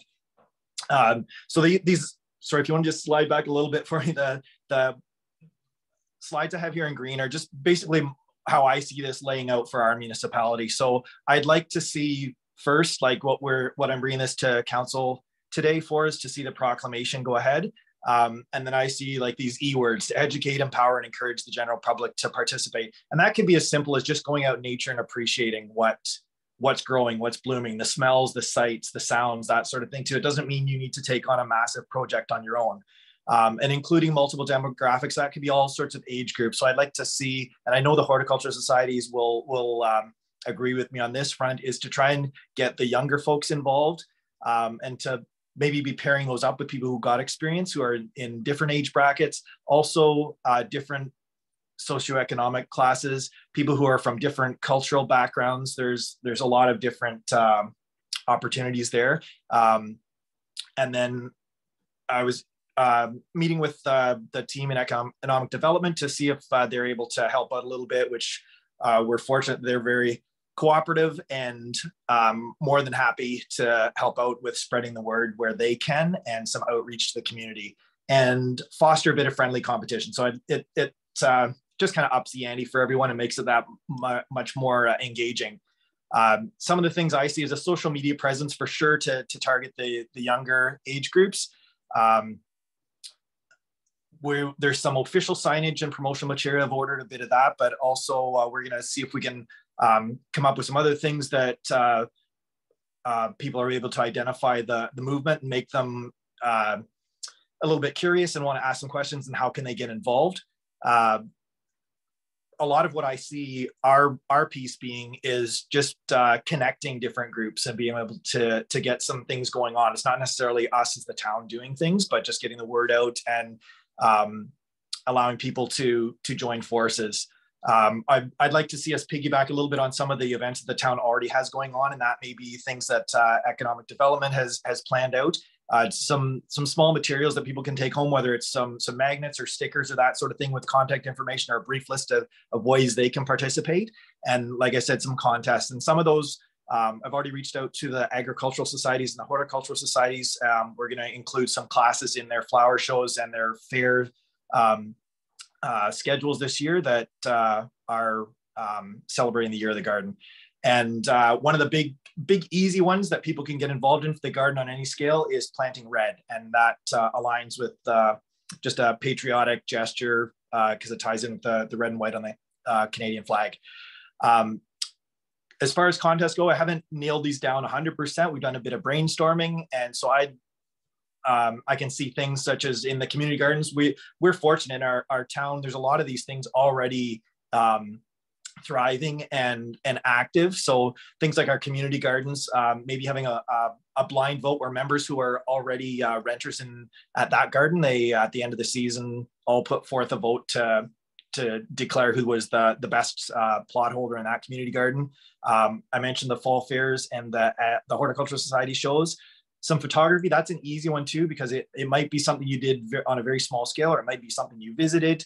And then possibly because we've got a lot of rural people or rural residences in our community, and I know they like to do this sort of thing for the fall fairs and other big things like plowing match, that perhaps we do a category where it's a front gate display that features the color red to tie into the Year of the Garden. And then I mentioned some of these collaborations before. This list could go on and on. I was in touch with Christian, who's in charge of the after school and the day camp programs, and he's keen. He actually approached me about having some of that youth involved in a few projects and tasks that get them engaged with growing things and blooms and whatnot. I see opportunities in Palmerston, whether it be in the park or some of the places that I know. Paul Frayne, who is involved with the kelp class and horticulture class at the school, he does a lot of work on his own on some of the spaces that he's got as teaching gardens across from the high school there, that we could possibly even use a link there with drop-in students at the Grove. The food banks, I've communicating with them too to see if there's things that either community garden box users could grow or the general public within the municipality could grow that would be useful to them as produce for users of the food banks. The farmers market, that's active here too. We can link that together, whether it's some of the people who are growing produce or cut flowers. Another thing I'd love to see is that we're able to link some of that to folks who are in long-term care who might have at one point been very active gardeners or appreciated all of that we could take in some cut flowers or produce of that too. And understandably, all of that will play out based on what the limitations are around the pandemic, but we're on the upswing here, it looks like, so hopefully we can roll with that. And then just kind of my own little interpretation of it, that we think of gardening as all the actual things that we're producing and things we're doing, but this movement of this initiative is really all about the people and getting people connected and the groups going and the fires lit again. And hopefully we get some more people involved that otherwise might not if we didn't push this idea forward. So it's more about the people than it is about pumpkins or the petunias. Sorry about that, Deputy Mayor Turton.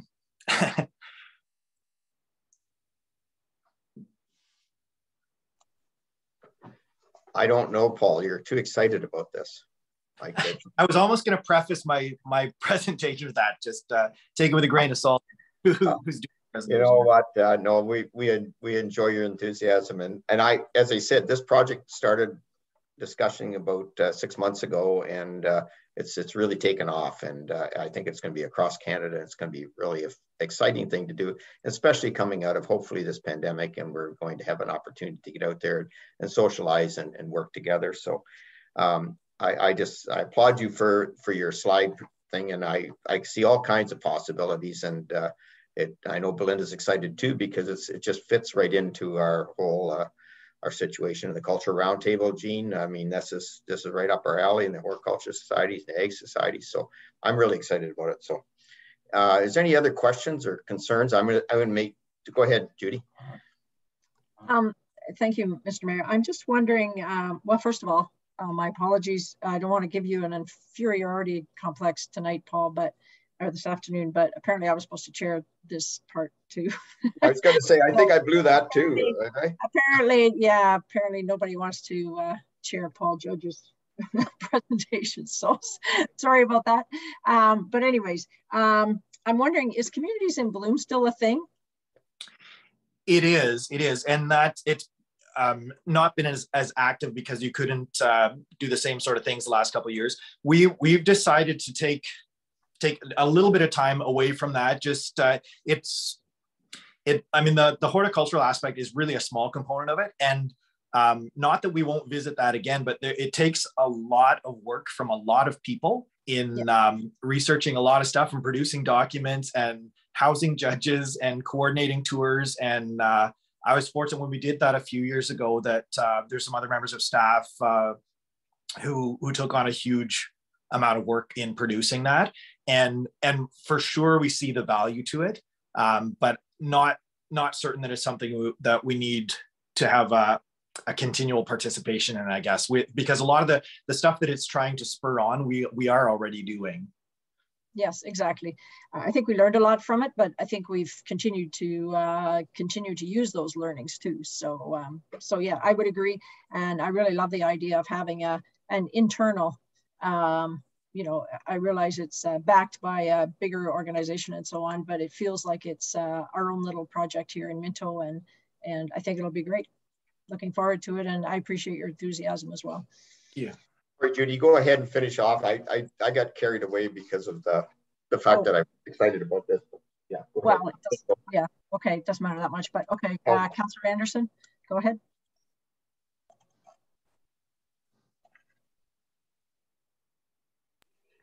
You are muted, Councillor Anderson.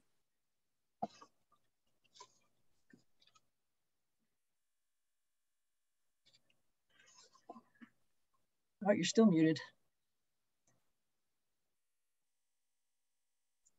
Sorry, I was hitting on the wrong button. My apologies for that.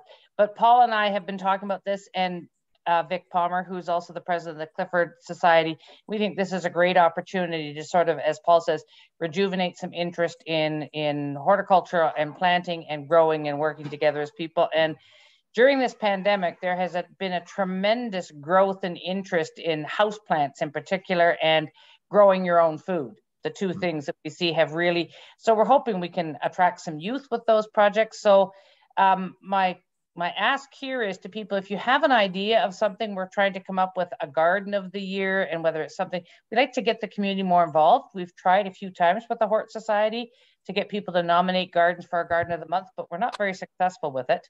But we need people to think about that, to acknowledge the extra mile that some people go on their gardens or the community flower beds, and kudos to you, Paul. The towns have looked phenomenal the last few years, whether we're participating in Communities in Bloom or not.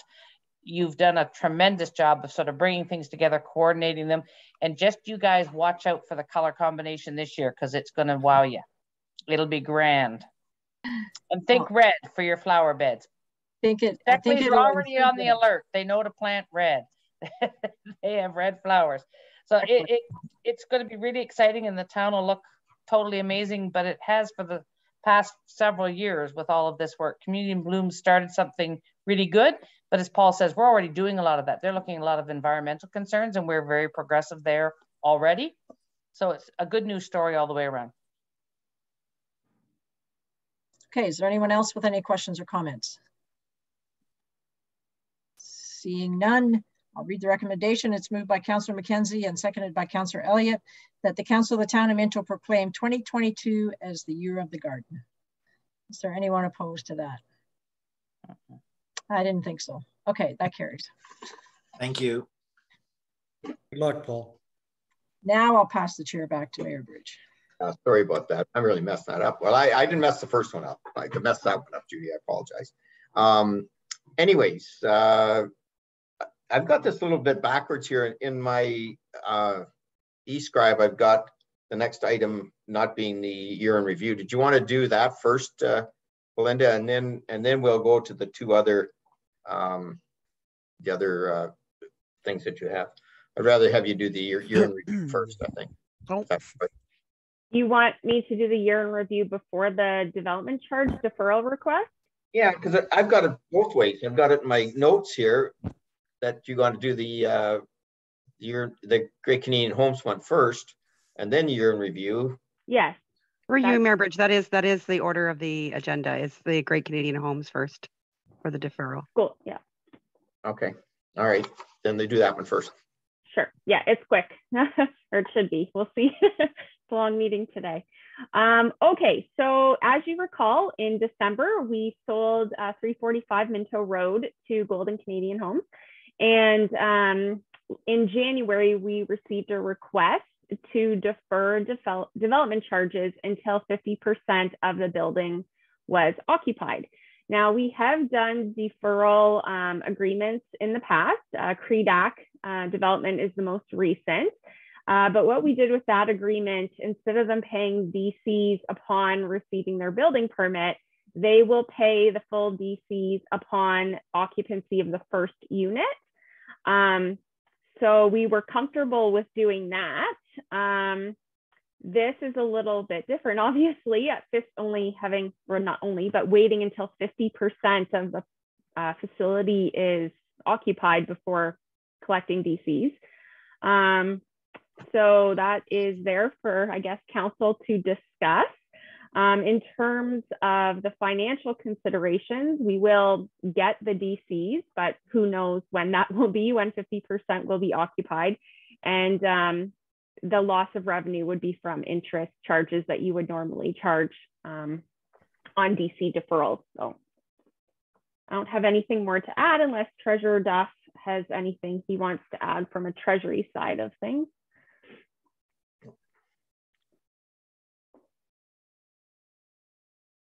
Or did you have anything? Yeah, as Belinda said, we're not in the habit of doing this type of deferral. I think the first unit one, hopefully it's not too long. As like normal practices, the DCs are all due when you pick up the building permit. And in general, especially on the commercial and industrial side, Minto is just a flow through. So we still have to pay, the county development charges, and if there aren't normally education, but we pay them too if they were there. Yeah, I'm not real comfortable with this request because the first unit, you kind of have an idea when it's going to happen. Like normally we've got covenants that you must bill within 1 year. To say the least, we're living in uncertain times. So what happens, I don't know, so say it's 8 units and they occupy 3 of them, and all of a sudden interest rates go up and they can't sell the last one. So we've paid all the development charges to the upper tier and we're holding on in hopes of reaching that 50%. So I don't know, I think it just leaves the taxpayers at a bit of risk, but of course, we'll go with whatever council decides. Judy? So would it be more palatable if there was a time limit on it as well? So 50% or, I don't know, 24 months, whichever comes first, or something like that. Would that be helpful to them and yet give us a little bit more security? I don't know who I'm asking. Yeah, I was going to say Treasurer Duff. Yeah, yeah, and it's better than completely open-ended. Again, it's more, what are you comfortable with? And as we say, we get a lot of requests, and I think we're going to get more for that first unit deferral. And I know, just talking with staff, that's the one we're kind of more comfortable with. Yeah, that's correct. it is better, but not ideal. So Derek, you want to speak to this, because what you're recommending, Glenda, is you're recommending to do what we've done with the previous one, which is the first unit. I totally agree. I mean, I don't think we should be doing this one, but Derek, did you want to speak to that? Because I think we're getting, like, we want to help out the developer as best we can, but we don't want to be open-ended here. Is that right? Yeah. Thank you, Mayor Bridge, to Councillor Dirksen. As Treasurer Duff has suggested, we are uncomfortable with this because the developer controls occupancy. So it's open-ended and we're uncomfortable with it, and we want to continue. Like, we're okay with the first one, and I think that's consistent with what we've done before, and that's the way we'd like to continue. We would not like to adjust that at all, to be honest. We believe it's risky. And then if we start deviating from that, the next one could be 75% or something deviating from what we really want to do, which is first unit occupancy. That is already a break from building permit. So I don't think we're being unrealistic in wanting to stay to what we believe is fair, but not risking to our organization or the taxpayers. Yeah. So are we going back, Derek, just before Jean, are we going back and telling them we're not want to do this one, but they may want to come back with the initial, like if they want to go the other route? Through you, Mayor Bridge, I'm getting confused who I'm going through here now, but that's okay. Yes, we certainly would tell them that council declined this one, but if they want to submit one under first unit, then we'd be happy to bring that one back. Right. That's what I thought we were working on today. Go ahead, Dean. So I don't think we should consider this at all, but my other question is, why is he bringing this up now? Like, if people want a deferral on the development charges, shouldn't that be charged part of the initial offer? And whether we need to refine that to people. Now, I don't do your job. I don't know that. But if it was me doing this, I'd be going, if you want special consideration, that needs to be brought up in the initial offer, because we have enough requests for this land. It's not like we're desperate to sell the land. We're desperate to find more land. So I don't see why we would bend over backwards at all here. We're not, I don't think, Jean. That's what we're saying. We don't want to do this. But I think, can we not clarify, like, he bought this or took ownership a month ago, and then he says, oh, by the way, I can't pay my development charges until I'm half full. Yeah, I agree. Yeah, go ahead. That's not cool. I don't think. The CREDAC one, if you recall, their DC deferral was a part of their agreement of purchase and sale. And so we had negotiated that as part of the agreement of purchase and sale. So yes, we were a little surprised after the fact to receive the request. And we did say that we've never done this before and we wouldn't suggest that be the request, but he wanted us to still bring that forward. So that's what we're doing. So that's what we're going to vote on your today. First sentiments. Yeah. No way. Yeah. At least in my opinion, I don't see the point of it. So what is the recommendation? I have to look at that. There isn't one. There isn't one, right? But through you, Mayor Bridge, the recommendation is just, yeah. And provide direction to staff that the request be declined would be the ending of the recommendation. That's what I thought. They receive the report and provide direction to staff that the request be declined. Yep. Okay. So that's on the table. And move with Councillor Elliott and second is Deputy Mayor Turton. That's right. So is anybody opposed to that? That's carried. So we'll send you, Belinda, you can talk to them. Go ahead from there. Okay, thanks. All right. Okay, now the exciting part. Tried to get this in first. Good. Yeah. Actually, see, the problem is Quinn's numbers are different, Annalene, than my numbers on my computer. So that was why I was getting a little confused. Okay, so the year in review is a number 3 in mine, but it was number 4 in the actual thing. Okay, right. Go ahead, Belinda. This is exciting stuff. I always enjoy your year in review. Go okay, ahead. so if we can just get Summer and Aaron promoted as well. As always, we're going to do this as a tag team, and we are going to fly through this. We understand it's been a long meeting and there's still more to come. So excuse us for fast talking and only going high level, but we do have hard copies of this for all council members. So we will share it, and you obviously have the electronic copy. So I'm going to jump right in. This is our 2021 year in review. You can go to the next slide. Thank you. This is our main page here of highlighting all the committees. So even though the last year was another COVID year, we still were able to work with all of the different committees. And as you can see there's 27 that the 3 of us are engaged in. And also wanted to highlight that last year, the Minto Chamber and the town worked together and produced 2 coupon books. One that came out in the summer and one that came out during the Christmas season. There were 33,000 copies that were distributed across the region. And I'll turn over to Erin to talk about some of the events. Yeah, so despite just being another COVID year, we were still able to put together 61 different events, whether they were in person or online. So that includes 52 that we did downtown, 2 cultural volunteer support webinars, and 7 launch it webinars. And you can go to the next slide. Yep. So this slide is all about industrial development and our CIP program. So I want to acknowledge the support from the building department and all of our efforts on both of these. As you know, we work closely with Terry, Dave, Ashley, and Wes. So shout out to them.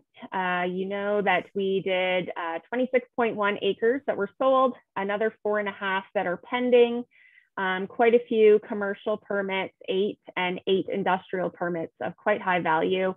In terms of our community improvement plan, we did 9 grants totaling almost 60,000, and one of our businesses was able to secure 20,000 from the County of Wellington. Next slide. Where Your Family Belongs initiative. So we were able to do some pop-up newcomers receptions. Looking forward to getting back to the normal newcomer receptions this year. We also did our Move to Minto video production and began work on launching that for this year. As you know, sadly, we had to host a Solidarity March from bad circumstances, but it became a great event where our community rallied together to show support for our Syrian families. We also are involved with, obviously, the Health Professional Recruitment Group, and are excited to see the Harrison Lions Medical Center expansion happen this year. So engaged with that as well. Next slide.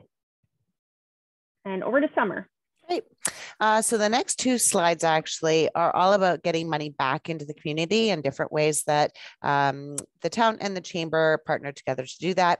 So the first one, this one here, Locally Loyal Minto, we kicked that off several years ago, but we hosted several social media contests as well as giveaways and events in the downtowns.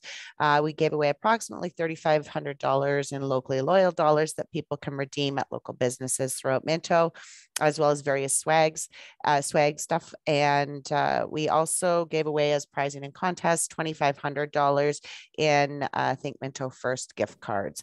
So next slide. So Think Minto First has been a huge success. We've always done the fundraiser portion of Think Minto First through the Chamber of Commerce.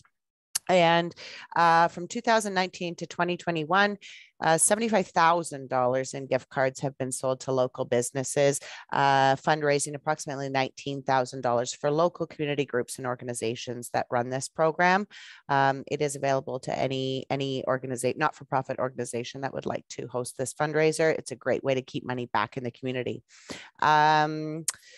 We have, Minto Chamber of Commerce has approximately 260 members, which represents well over 55% of the Minto business community, which we are thrilled and like to brag about. Over the past year, we've delivered over 15,000 rapid test kits to local businesses through that program, through the Ontario Chamber of Commerce. So that was great. We received $95,000 in Shop Local grant money to be able just to promote shopping local throughout the pandemic and beyond. We had 7 grand openings in 2021 and 64 grand openings since 2014. So yay, Minto. Next slide. So Launch It, we have really been doubling down on our partnerships, that we have amazing partnerships with the Business Center, Guelph, Wellington, Saugeen Economic, and more. We were able to host 50 virtual events because of our partnership with the Business Center.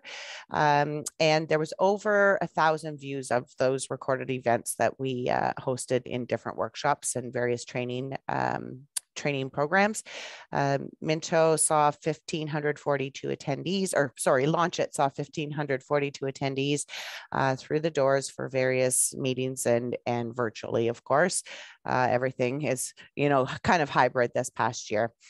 We have some really great tenants. We have Betty McTagg, who's the chiropodist. She is here 2 days a week. Melissa Miller is the dental hygienist out in front. Infrastructure Ontario service and the digital service squad, as well as student study space and a few others that we have new tenants in the building. So we're keeping very busy here. Next slide.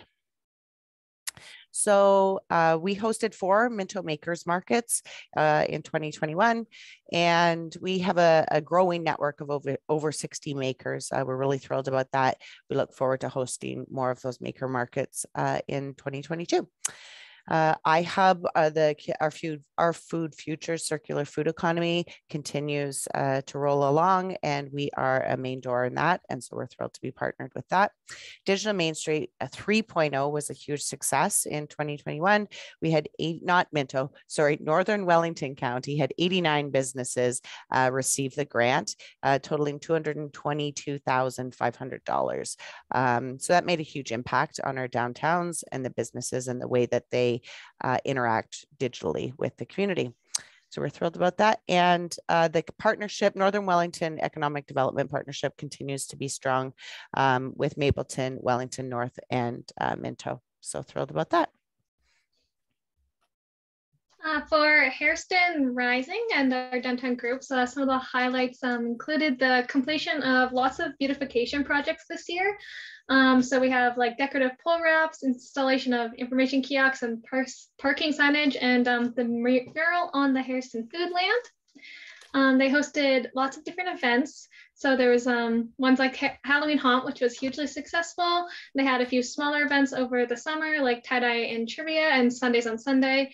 And then the holiday events like Ladies Night and Candyland Christmas, which is new this year. They currently have 11 committee members, and the online presence continues to grow with 1,073 followers on Instagram. Next slide.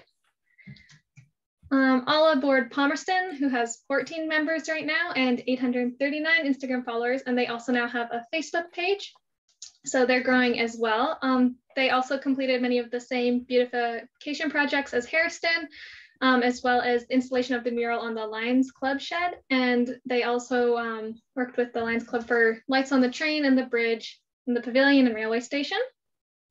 This committee also held lots of different events like Tiny Trains and Treats. They had a hypnotist in, and then also the widely attended Light Up the Park and Kris Kringle Market, which were huge successes as well. Next slide. And then Clifford Connects has 11 committee members, and they also completed lots of the same projects as well with the info kiosks and parking signages. The site plan was also developed for Clifford Celebration Square, and they also applied for a couple of grants to help receive with the funding for that. And the committee also held Clifford Christmas in the Street in partnership with Minto Fire and the Santa Claus Parade, which overall was really positive and well attended. Next slide. For our RED project, 2021 wrapped up our 2-year program, and the highlights that we worked on last year were the information kiosks, which are just waiting for their corkboard, the wayfinding signs for all 3 towns in their parking, as Aaron mentioned, the new pole wrap, the railway themed lights in Palmerston, and the cute little entrance enhancements that were done. You know all about the projects that were done the year before. You can go to the next slide. And yeah, this is just, again, a shout out to all the clubs and businesses that contributed and helped us access that grant money. Next slide. The Railway Museum, another tough year of not being able to open very much, but we did still have, in less than 2 months, 494 visitors. Saturdays are our busiest day of the week. Obviously, the farmers market helps with that. Our students did a great job accessioning over 1,200 items. And since we started that project, we're approaching 4,000, looking forward to getting near that completion. And as you can see there, we worked with the farmers market, and thanks to county funding, we're able to get signage for the museum, which it's never had before. I'll turn it over to Erin for the farmers market update. Yeah, so the farmers market was well attended throughout the season with 2,287 families or groups coming throughout the season. COVID, again, prevented any in-person events this year too, but we did a lot of other kind of initiatives this year, which included like newsletters. We started a pre-order service for people not comfortable coming to the market, hosted contests. We recognized musicians with spotlights instead of inviting them to come, just on social media. And we partnered with Wellington County Taste Reel to sell market boxes and advertise the market trail, which has 8 markets throughout Wellington County. And then, yeah, throughout the season, our social media presence also continued to grow with 996 Facebook page likes. Next slide. Our Saugeen Connects partnership continues to grow. So that's with Saugeen Economic Development, and member municipalities include Brockton, Hanover, Minto, Wellington North, West Grey, Erin Elderslie, South Ruth, and Mapleton is involved with the WowZA project specifically. During this time, we were able to acquire RED funding of almost $20,000 that allowed us to do a succession planning webinar series, as well as a women's Advancing Women Economically series.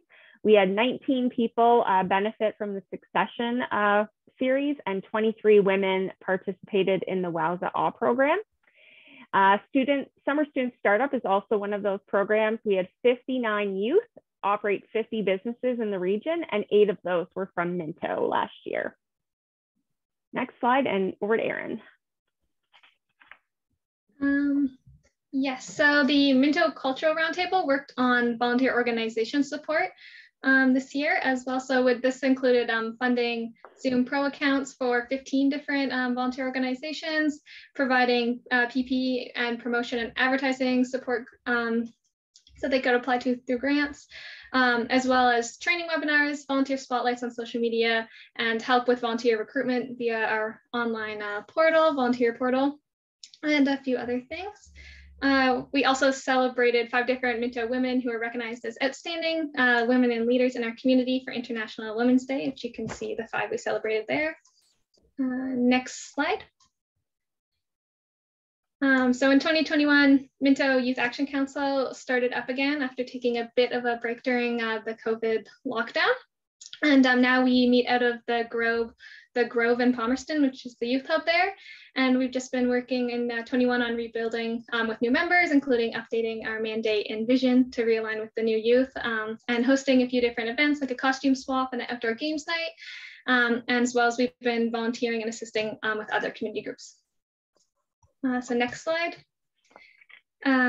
This just shows that the Town of Minto's online presence continues to grow. So we have 406 more followers on our 3 main platforms, which is Facebook, Instagram, and Twitter. And altogether, we manage about 17 different accounts, which includes accounts for our downtown committees, Minto, Makers, Youth, the museum, etc. Next slide. Yes, in terms of presentations in 2021, we were thrilled to be asked by OMAFRA to present to their fundamentals team on downtown revitalization and the efforts that we've undertaken in Minto with the help of their programs over the number of years we've been involved. We were also, Locally Loyal Minto was actually featured in an Ontario ECDev responses to COVID-19 report that was commissioned by EDCO, as well as in the COVID-19 and Rural Economic Development Canada Impacts Responses and Recovery. So we were shout out in those things. Also, last year, I continued on the EDCO board as secretary and also the chair of the 2021 conference. and looking forward to 2022 being the treasurer as well as the co-chair of the conference this year. Next slide, please. So yeah, just a shout out to our amazing team. Aaron, who joined us as a mat leave and now is permanently with us, covering for Taylor. Summer at Launch in the Chamber, obviously great partnership with them. Ashley Noble was our Digital Main Street Service Squad member and did a great job, as you can see from the grants. And as you know, work in ECDev and community development is not in a silo, and we have to give thanks to all the other departments for helping us out with all the things that they do across all the things. So thanks to everybody, and as always, thanks to Council for your continued support of our efforts.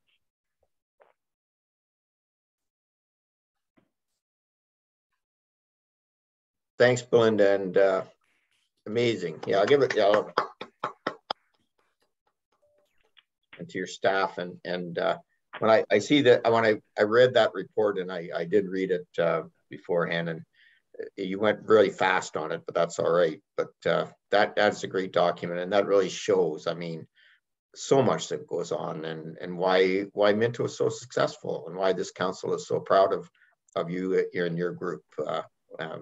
Everywhere I go, I get compliments about Minto and economic development. So kudos to you. Any questions or concerns or comments? That's all right. Judy, go ahead. Oh, you're good. You're good. Yeah, my finger missed it the first time around.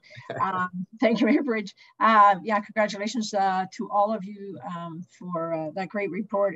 It's really neat to see all of that happening. The Think Minto First program, I just think that is such a big boost for our community. Love to see how we could expand that or make people more aware of it. I don't know. I think some people are afraid they're going to lose the gift cards or something, maybe, or the certificates. I'm not sure what the holdup is on that, but I certainly take really good advantage of that program, and I really like it. And I also love all the partnerships that you talked about throughout your presentation, and you know, everything is pretty tightly woven together, and that's kind of how I kind of picture all of these things. I have noticed our entrance signs are showing a bit of wear, where you seem to be losing that blue hoop over the top. Is there any guarantee on those, or? So can you hear me? Okay. Yep. Okay. My ear pods are dying. So yeah, the warranty is now over on those signs, but they do know that those have fallen off, and we're just waiting for them to come and fix them. Okay. But yes, the warranty is up. Yeah, perfect. Well, they're certainly beautiful signs and very, I don't know what the word is, but they're very impressive signs anyways. They look really good. And thanks, Judy, for the comment on the partnerships. I think that's something that we pride ourselves on in Minto, is collaboration and partnerships. And that's why we're successful, because we're all working together to go in the same direction. And it's really important, and something that other communities don't have. So we're very fortunate. Yeah, sure. Councillor Elliott. Belinda, and you and your staff are just, you're ahead of the box and everything we do. I'm very, very proud of what you do, including like tonight, inclusive community. I mean, we're way ahead of Wellington County when we do that kind of thing. We've always been that way. And one of the questions in our economic development is, what would you do to improve economic development in Minto? And I just said, how can we beat what we got? You know, you guys are ahead of the box. Appreciate what you're doing. Phenomenal. Thank you. Yeah. Thanks, Councillor Elliott. Appreciate your support. Deputy Mayor Turton. Yeah, same here, Belinda, Summer, Aaron. That was an amazing report and so colorful. And all the work that you guys do in our community, thank you. That's all Aaron's magic. So yeah. Thanks to her for making us look good. Yeah. All right. Thanks, everybody. Thanks, everyone. Thanks for that, Belinda. Okay, moving on. I've got Ashley, and this is on the Dobson consent severance. Ashley, go ahead. Perfect. There she is. So this severance is for the Dobson property at 5924 Wellington Road 123 in Palmerston. So the owner is proposing to sever off the prime agricultural portion of the property from the remainder of the property that is designated as industrial.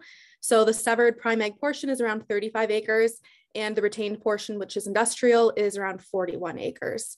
The portion that's being severed off is actually outside of the urban boundary, and it does have existing access off of Highway 23.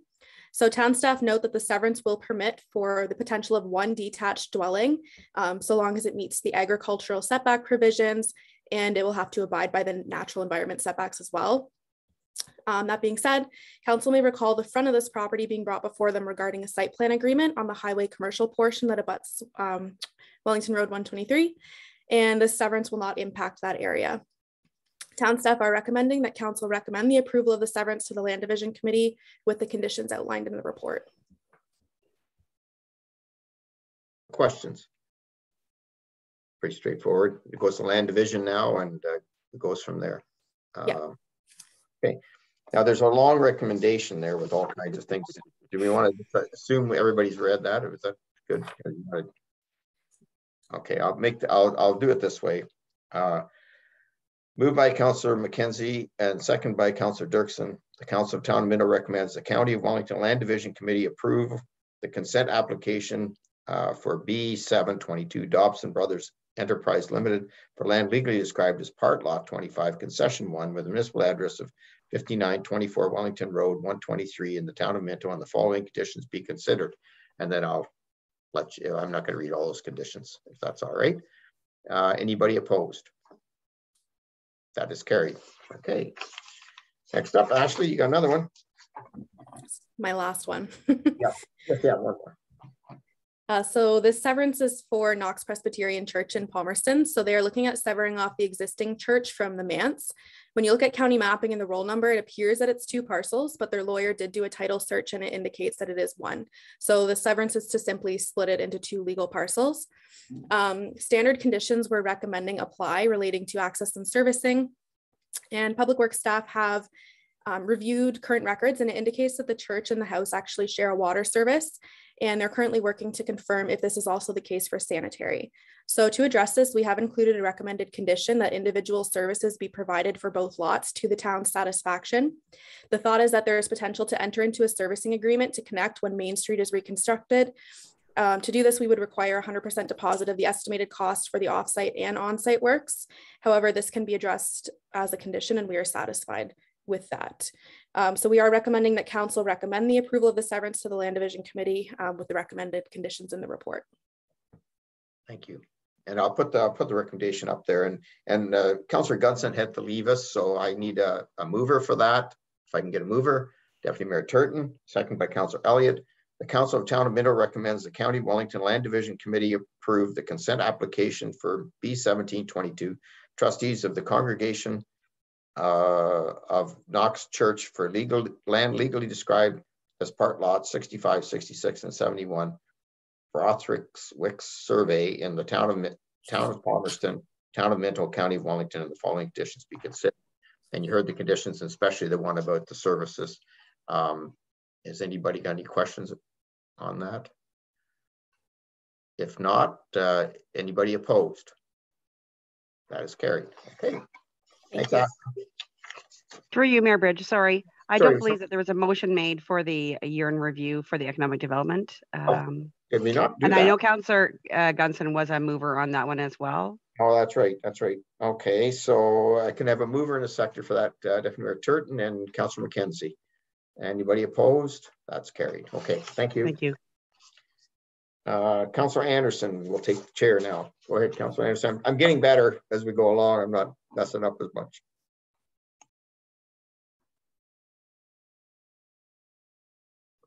Thank you, Mayor Bridge.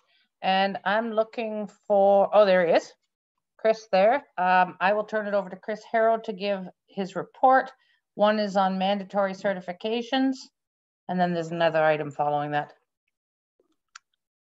Thank you, Councillor Anderson. Yeah, just the first report that I wanted to bring to Council today, and I know it's been a long meeting, but I wanted to just bring it to your attention that the province has introduced draft regulations, which look like they're going to be ratified very, very soon.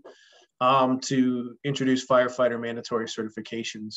So essentially what it means is if you choose to perform a service with the fire department for your municipality, the firefighters must be certified through the certifying body, which is the fire marshal's office, for each of the tasks that you're doing. So for example, our water rescue team would need to be certified to NFPA standards.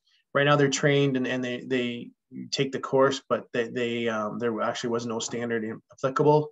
But now they brought the standards in or are bringing the standards in, we would have to be certified to that level. And it goes for all other things. If you operate a pumper truck, you have to be certified. If you are an officer, a captain, you have to be certified. So it's coming, and we have been preparing for quite a few years for this. So I feel like we're in good shape for this to be implemented. It's one of the reasons why we got the modernization money to improve on our record keeping and be able to keep better records and better lesson planning for training and that kind of stuff. It's the reason that we've added to our staff in the past. It's all that stuff so that we can be prepared to be ready for this implementation. So just wanted to make sure this was on council's radar, and if there was any questions that I could answer them before the regulations come into effect. Thank you, Chris. Questions? Deputy Mayor Turton? Thank you, Chair Anderson. So the water rescue, our standards of how our guys have been and gals have been certified, and then the NAFA standard. Is there a lot of difference, Chris? No, the standards that we were training to before were the NFPA standards. Just Ontario hadn't adopted those fully yet.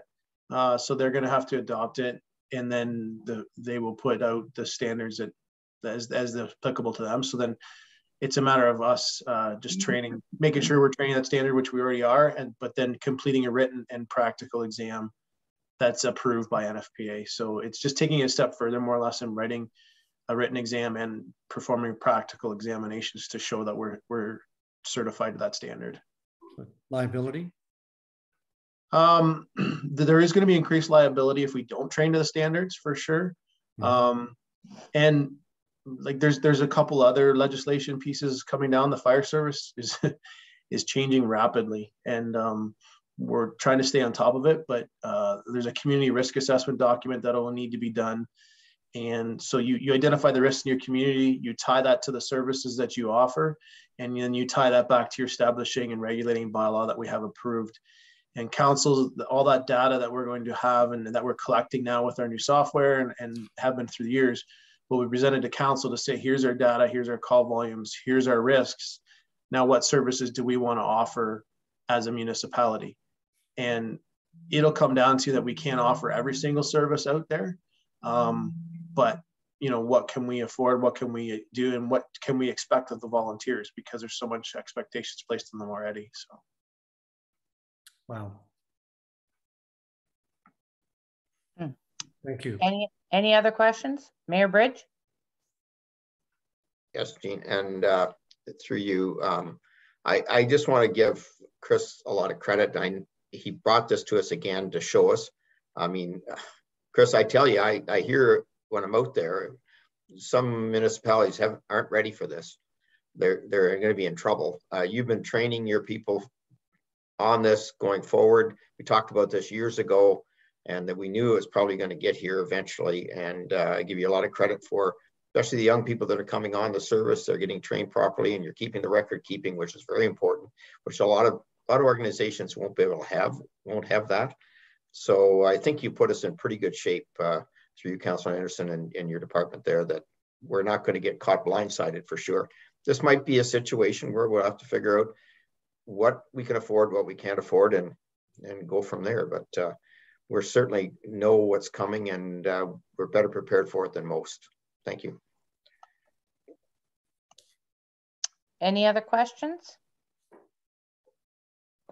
No, and there wasn't a recommendation there, was there? Oh, yeah. Just that we received the report. Fire 2022-003 regarding firefighter mandatory certifications for information. And I don't know if I had a mover and a seconder because I can't look at all these different screens. For you, Councillor Anderson, it would be Councillor Dirksen and seconded by Councillor McKenzie. Perfect. Anybody in opposition to this? That's passed then. And the second report is the year in review, I gather. Yes, Councillor. Yeah, and there it is. I'll just get going to scroll through the slides really quickly because I don't need to go through it all. You've had it, and I know you've had a chance to look at it. It's more or less just showing you our statistics for the year and where our call volume is, which is holding really steady. So you can keep going on the slides.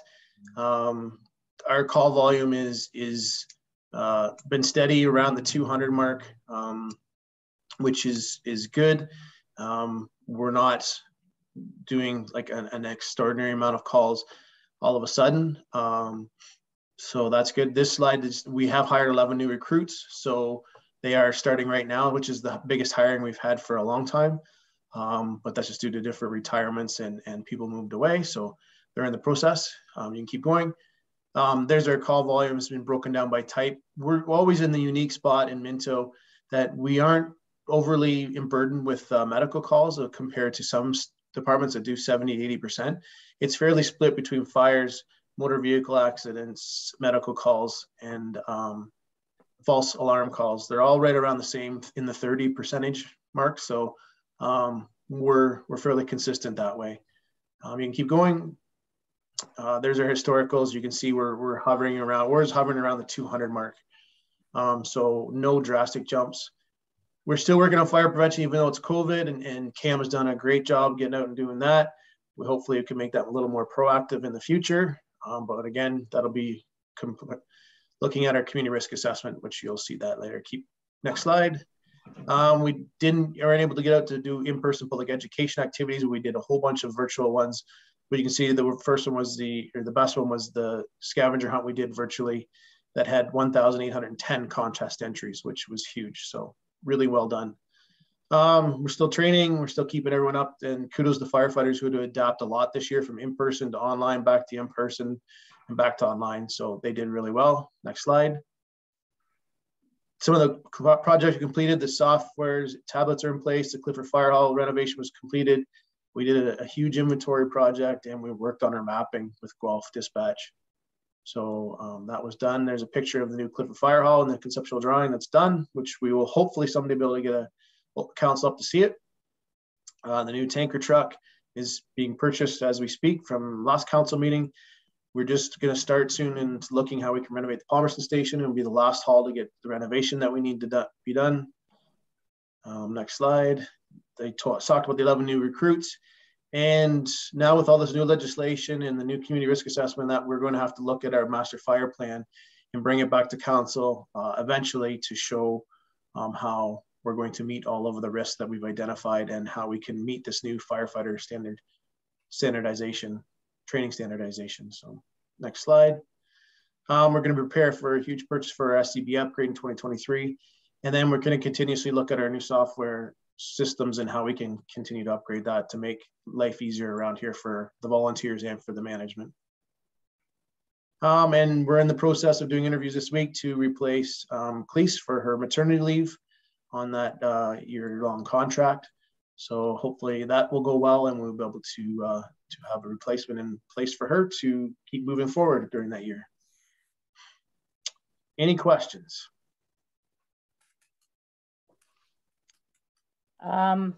I don't see any questions, but I would just like to extend a message of thanks to you and Khalees and all of the deputy chiefs for the work you do, and mostly the volunteer firefighters.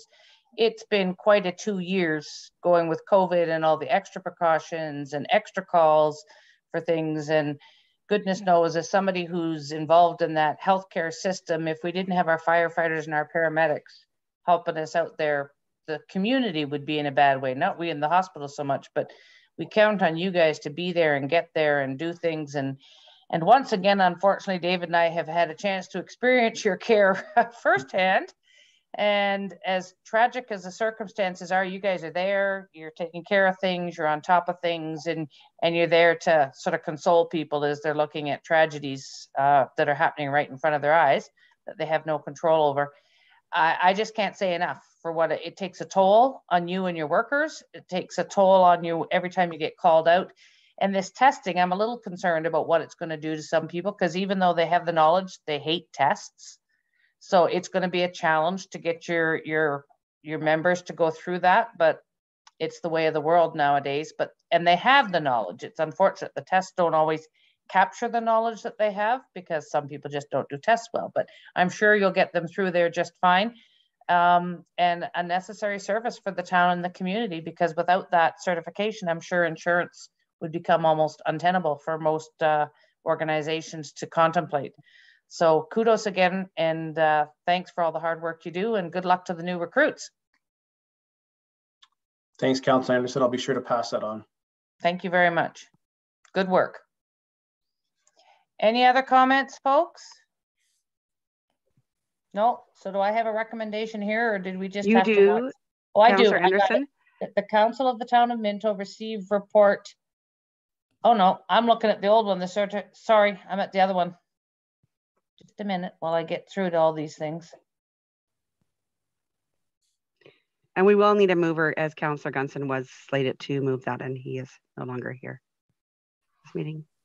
It keeps wanting to go back to the certifications. Would you like me to read it out for you? Sure, that would be lovely, because mine just won't stay on it. The motion is that Council receives report fire 2022-004 regarding the 2021 year in review as information. So you would require a new mover for that. Could I have a mover for that? Oh, Mayor Bridge. And it is seconded by Deputy Mayor Turton. Perfect. Anybody in opposition to that? Seeing none, that is passed as well. And thank you so much, Chris, for the report. And I'll pass the chair back to Mayor Bridge. Thanks, Councillor Anderson. And I've got 2 more reports to do here, and I'll have Quinn do the first one. And it's, go ahead, Quinn. Sure. So through you, Mayor Bridge, I just have a quick report for you today regarding the period of restricted acts as set out in the Municipal Act, which prohibits certain actions in an election year when it is determined that there will be what is known as a material change in the membership of council during the next term of office. In this instance, a material change occurs when the new council is made up of less than 75% of its current membership. Since our council is relatively small with only 7 members, for us, a material change would be less than 6 members of council returning to the desk in 2023. So council may enter a restricted acts period or become a lame duck council on one of 2 days in 2022. The first being August 19th when nominations close. This would occur if less than 6 of our current council chooses to seek re-election. Or on October 24th, once the votes are counted, if less than 6 of our current members are re-elected. If either of those situations were to arise, council would be prohibited from making new decisions on certain matters until the end of the council term, which in this case would be November 14th. That brings me to the next part of my report, which is about the delegation of authority bylaw. In the 2018 election, council chose to delegate the authority to act in a restricted acts period to the CAO, meaning CAO Thompson would have the authority to act on those matters that you are restricted from acting on should we go into lame duck.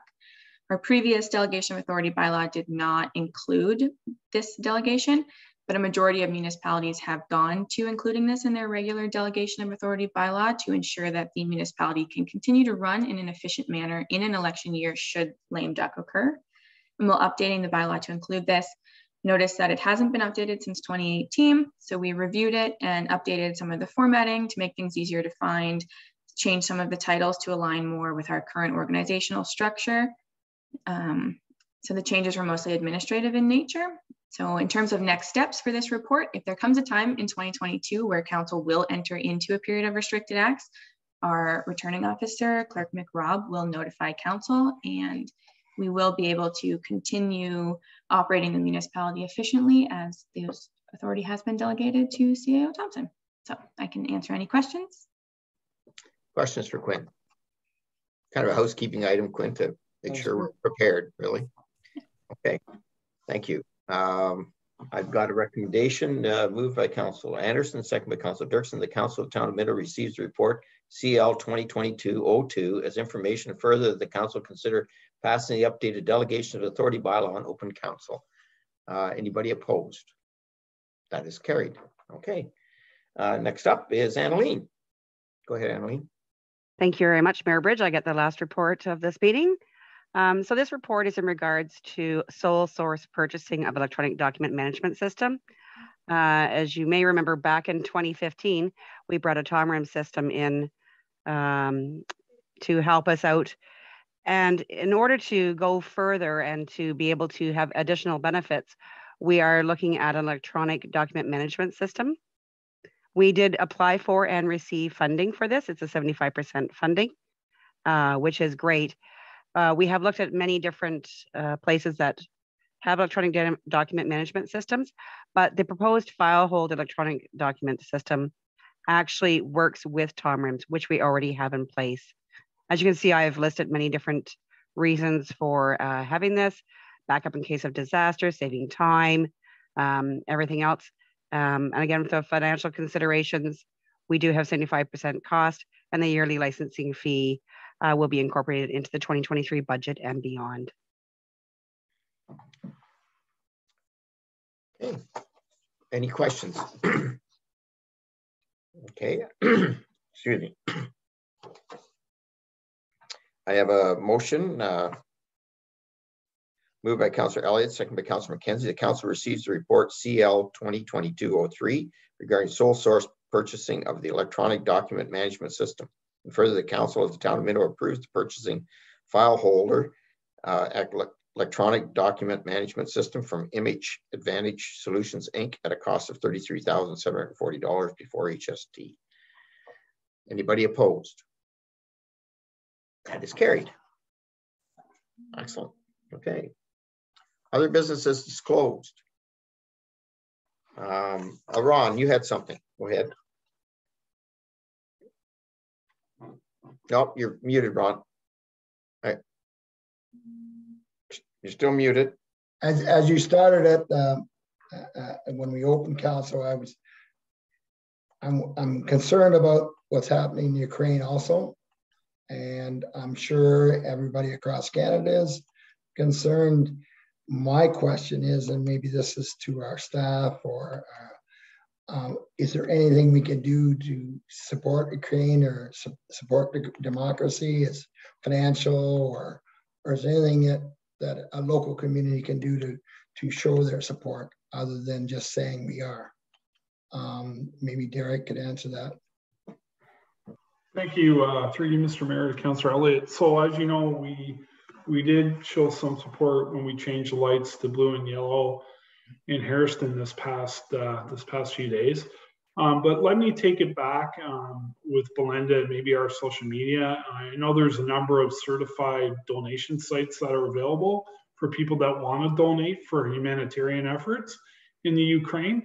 And maybe we can launch a little bit of a social media campaign to our community. And I know we have a very giving community. So if you let me take that back, Councillor Elliott, I'm sure we could probably put something together. I would sure like that.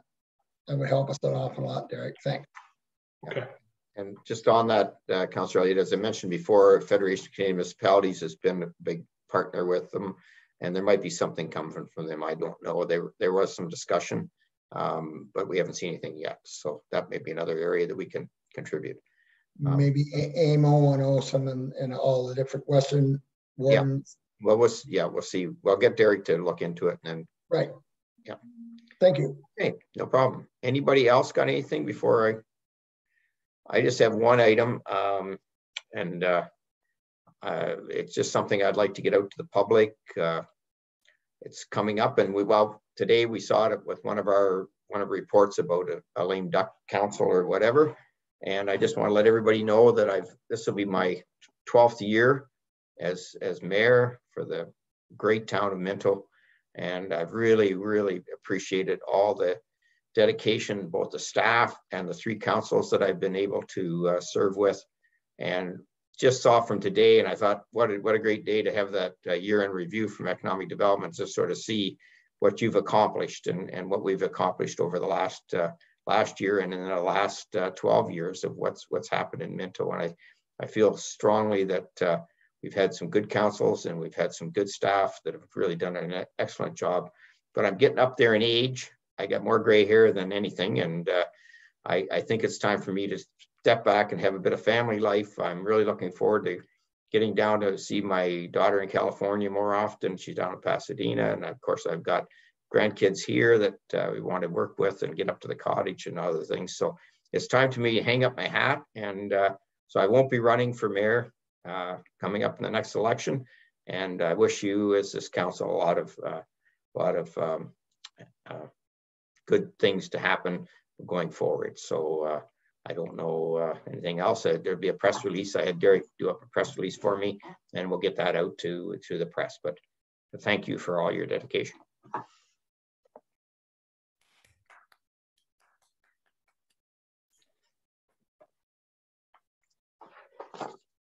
Judy. I just wanted to thank you, Mayor Bridge, for your leadership. And 3 terms is kind of unheard of in these times. And so congratulations on that. And you'll be leaving some pretty big shoes to fill. Thanks, Judy. Thanks. Deputy Mayor Turton. Yes, thank you, Mayor Bridge. I was talking to our mayor on Saturday, and I passed along on behalf of the citizens of the town of Minto. I mean, Mayor Bridge, it has been a great run. I know that you'll you look back on the 12 years that you were in and as our mayor, and you'll have some great feelings. And again, I mean, big shoes. I agree with Councillor Dirksen, but we just have to look into the future and thank you for the past. So thank you very much. Thanks, Deputy Mayor Turton. Yeah, thank you. And you're well positioned. You've got a lot. Derek, go ahead. Thank you, Mr. Mayor. On behalf of staff, I just wanted to thank you for all that you do for the town of Minto and all your supportive staff. It is very much appreciated. And I know all the staff are going to wish you nothing but the best and enjoy your time with your family. And although I've been here a short time, it's very, very well deserved. So congratulations and enjoy the time with your family. Thanks, Derek. Thank you. All right, well, let's get rolling on this meeting because it was a long one. You guys did pretty good today. So any moved by Deputy Mayor Turton, second by Councillor Anderson, the committee of the whole convenes the regular council. Anybody opposed? That is carried. Any notices of motion? Not seeing any. That's good. Moved by Councillor Dirksen. I need a seconder. If I possibly could get a seconder for that, Deputy Mayor Turton. That the Council of Town of Minto ratifies the motions made in the committee of the whole. Anybody opposed? That is carried. Bylaws. Moved by Councillor Anderson, second by Councillor Elliott. The bylaw number 2022-19 being the bylaw to delegate certain powers and duties to the officers and employees of the town of Minto is read first, second, and third time and passed in open council and sealed with seal of the corporation. Anybody opposed? That is carried. Moved by Councillor McKenzie, second by Councillor Dirksen, that the bylaw number 2022-20 to confirm actions of the council of the corporation of the town of Minto respecting a meeting held March 1st, 2022 be read first, second, and third time and passed open council and sealed with seal of the corporation. Anybody opposed? That is carried. And this one here, everybody loves this one. Moved by, I need a mover. Who wants to move this one? Councillor Elliott. Moved by Councillor Elliott, second by Deputy Mayor Turton. The Council of Town of Minto adjourns to meet again with the call of the mayor. Thank you for another good meeting, everybody, and stay safe. Take care. Thank you. Bye. See you, everybody.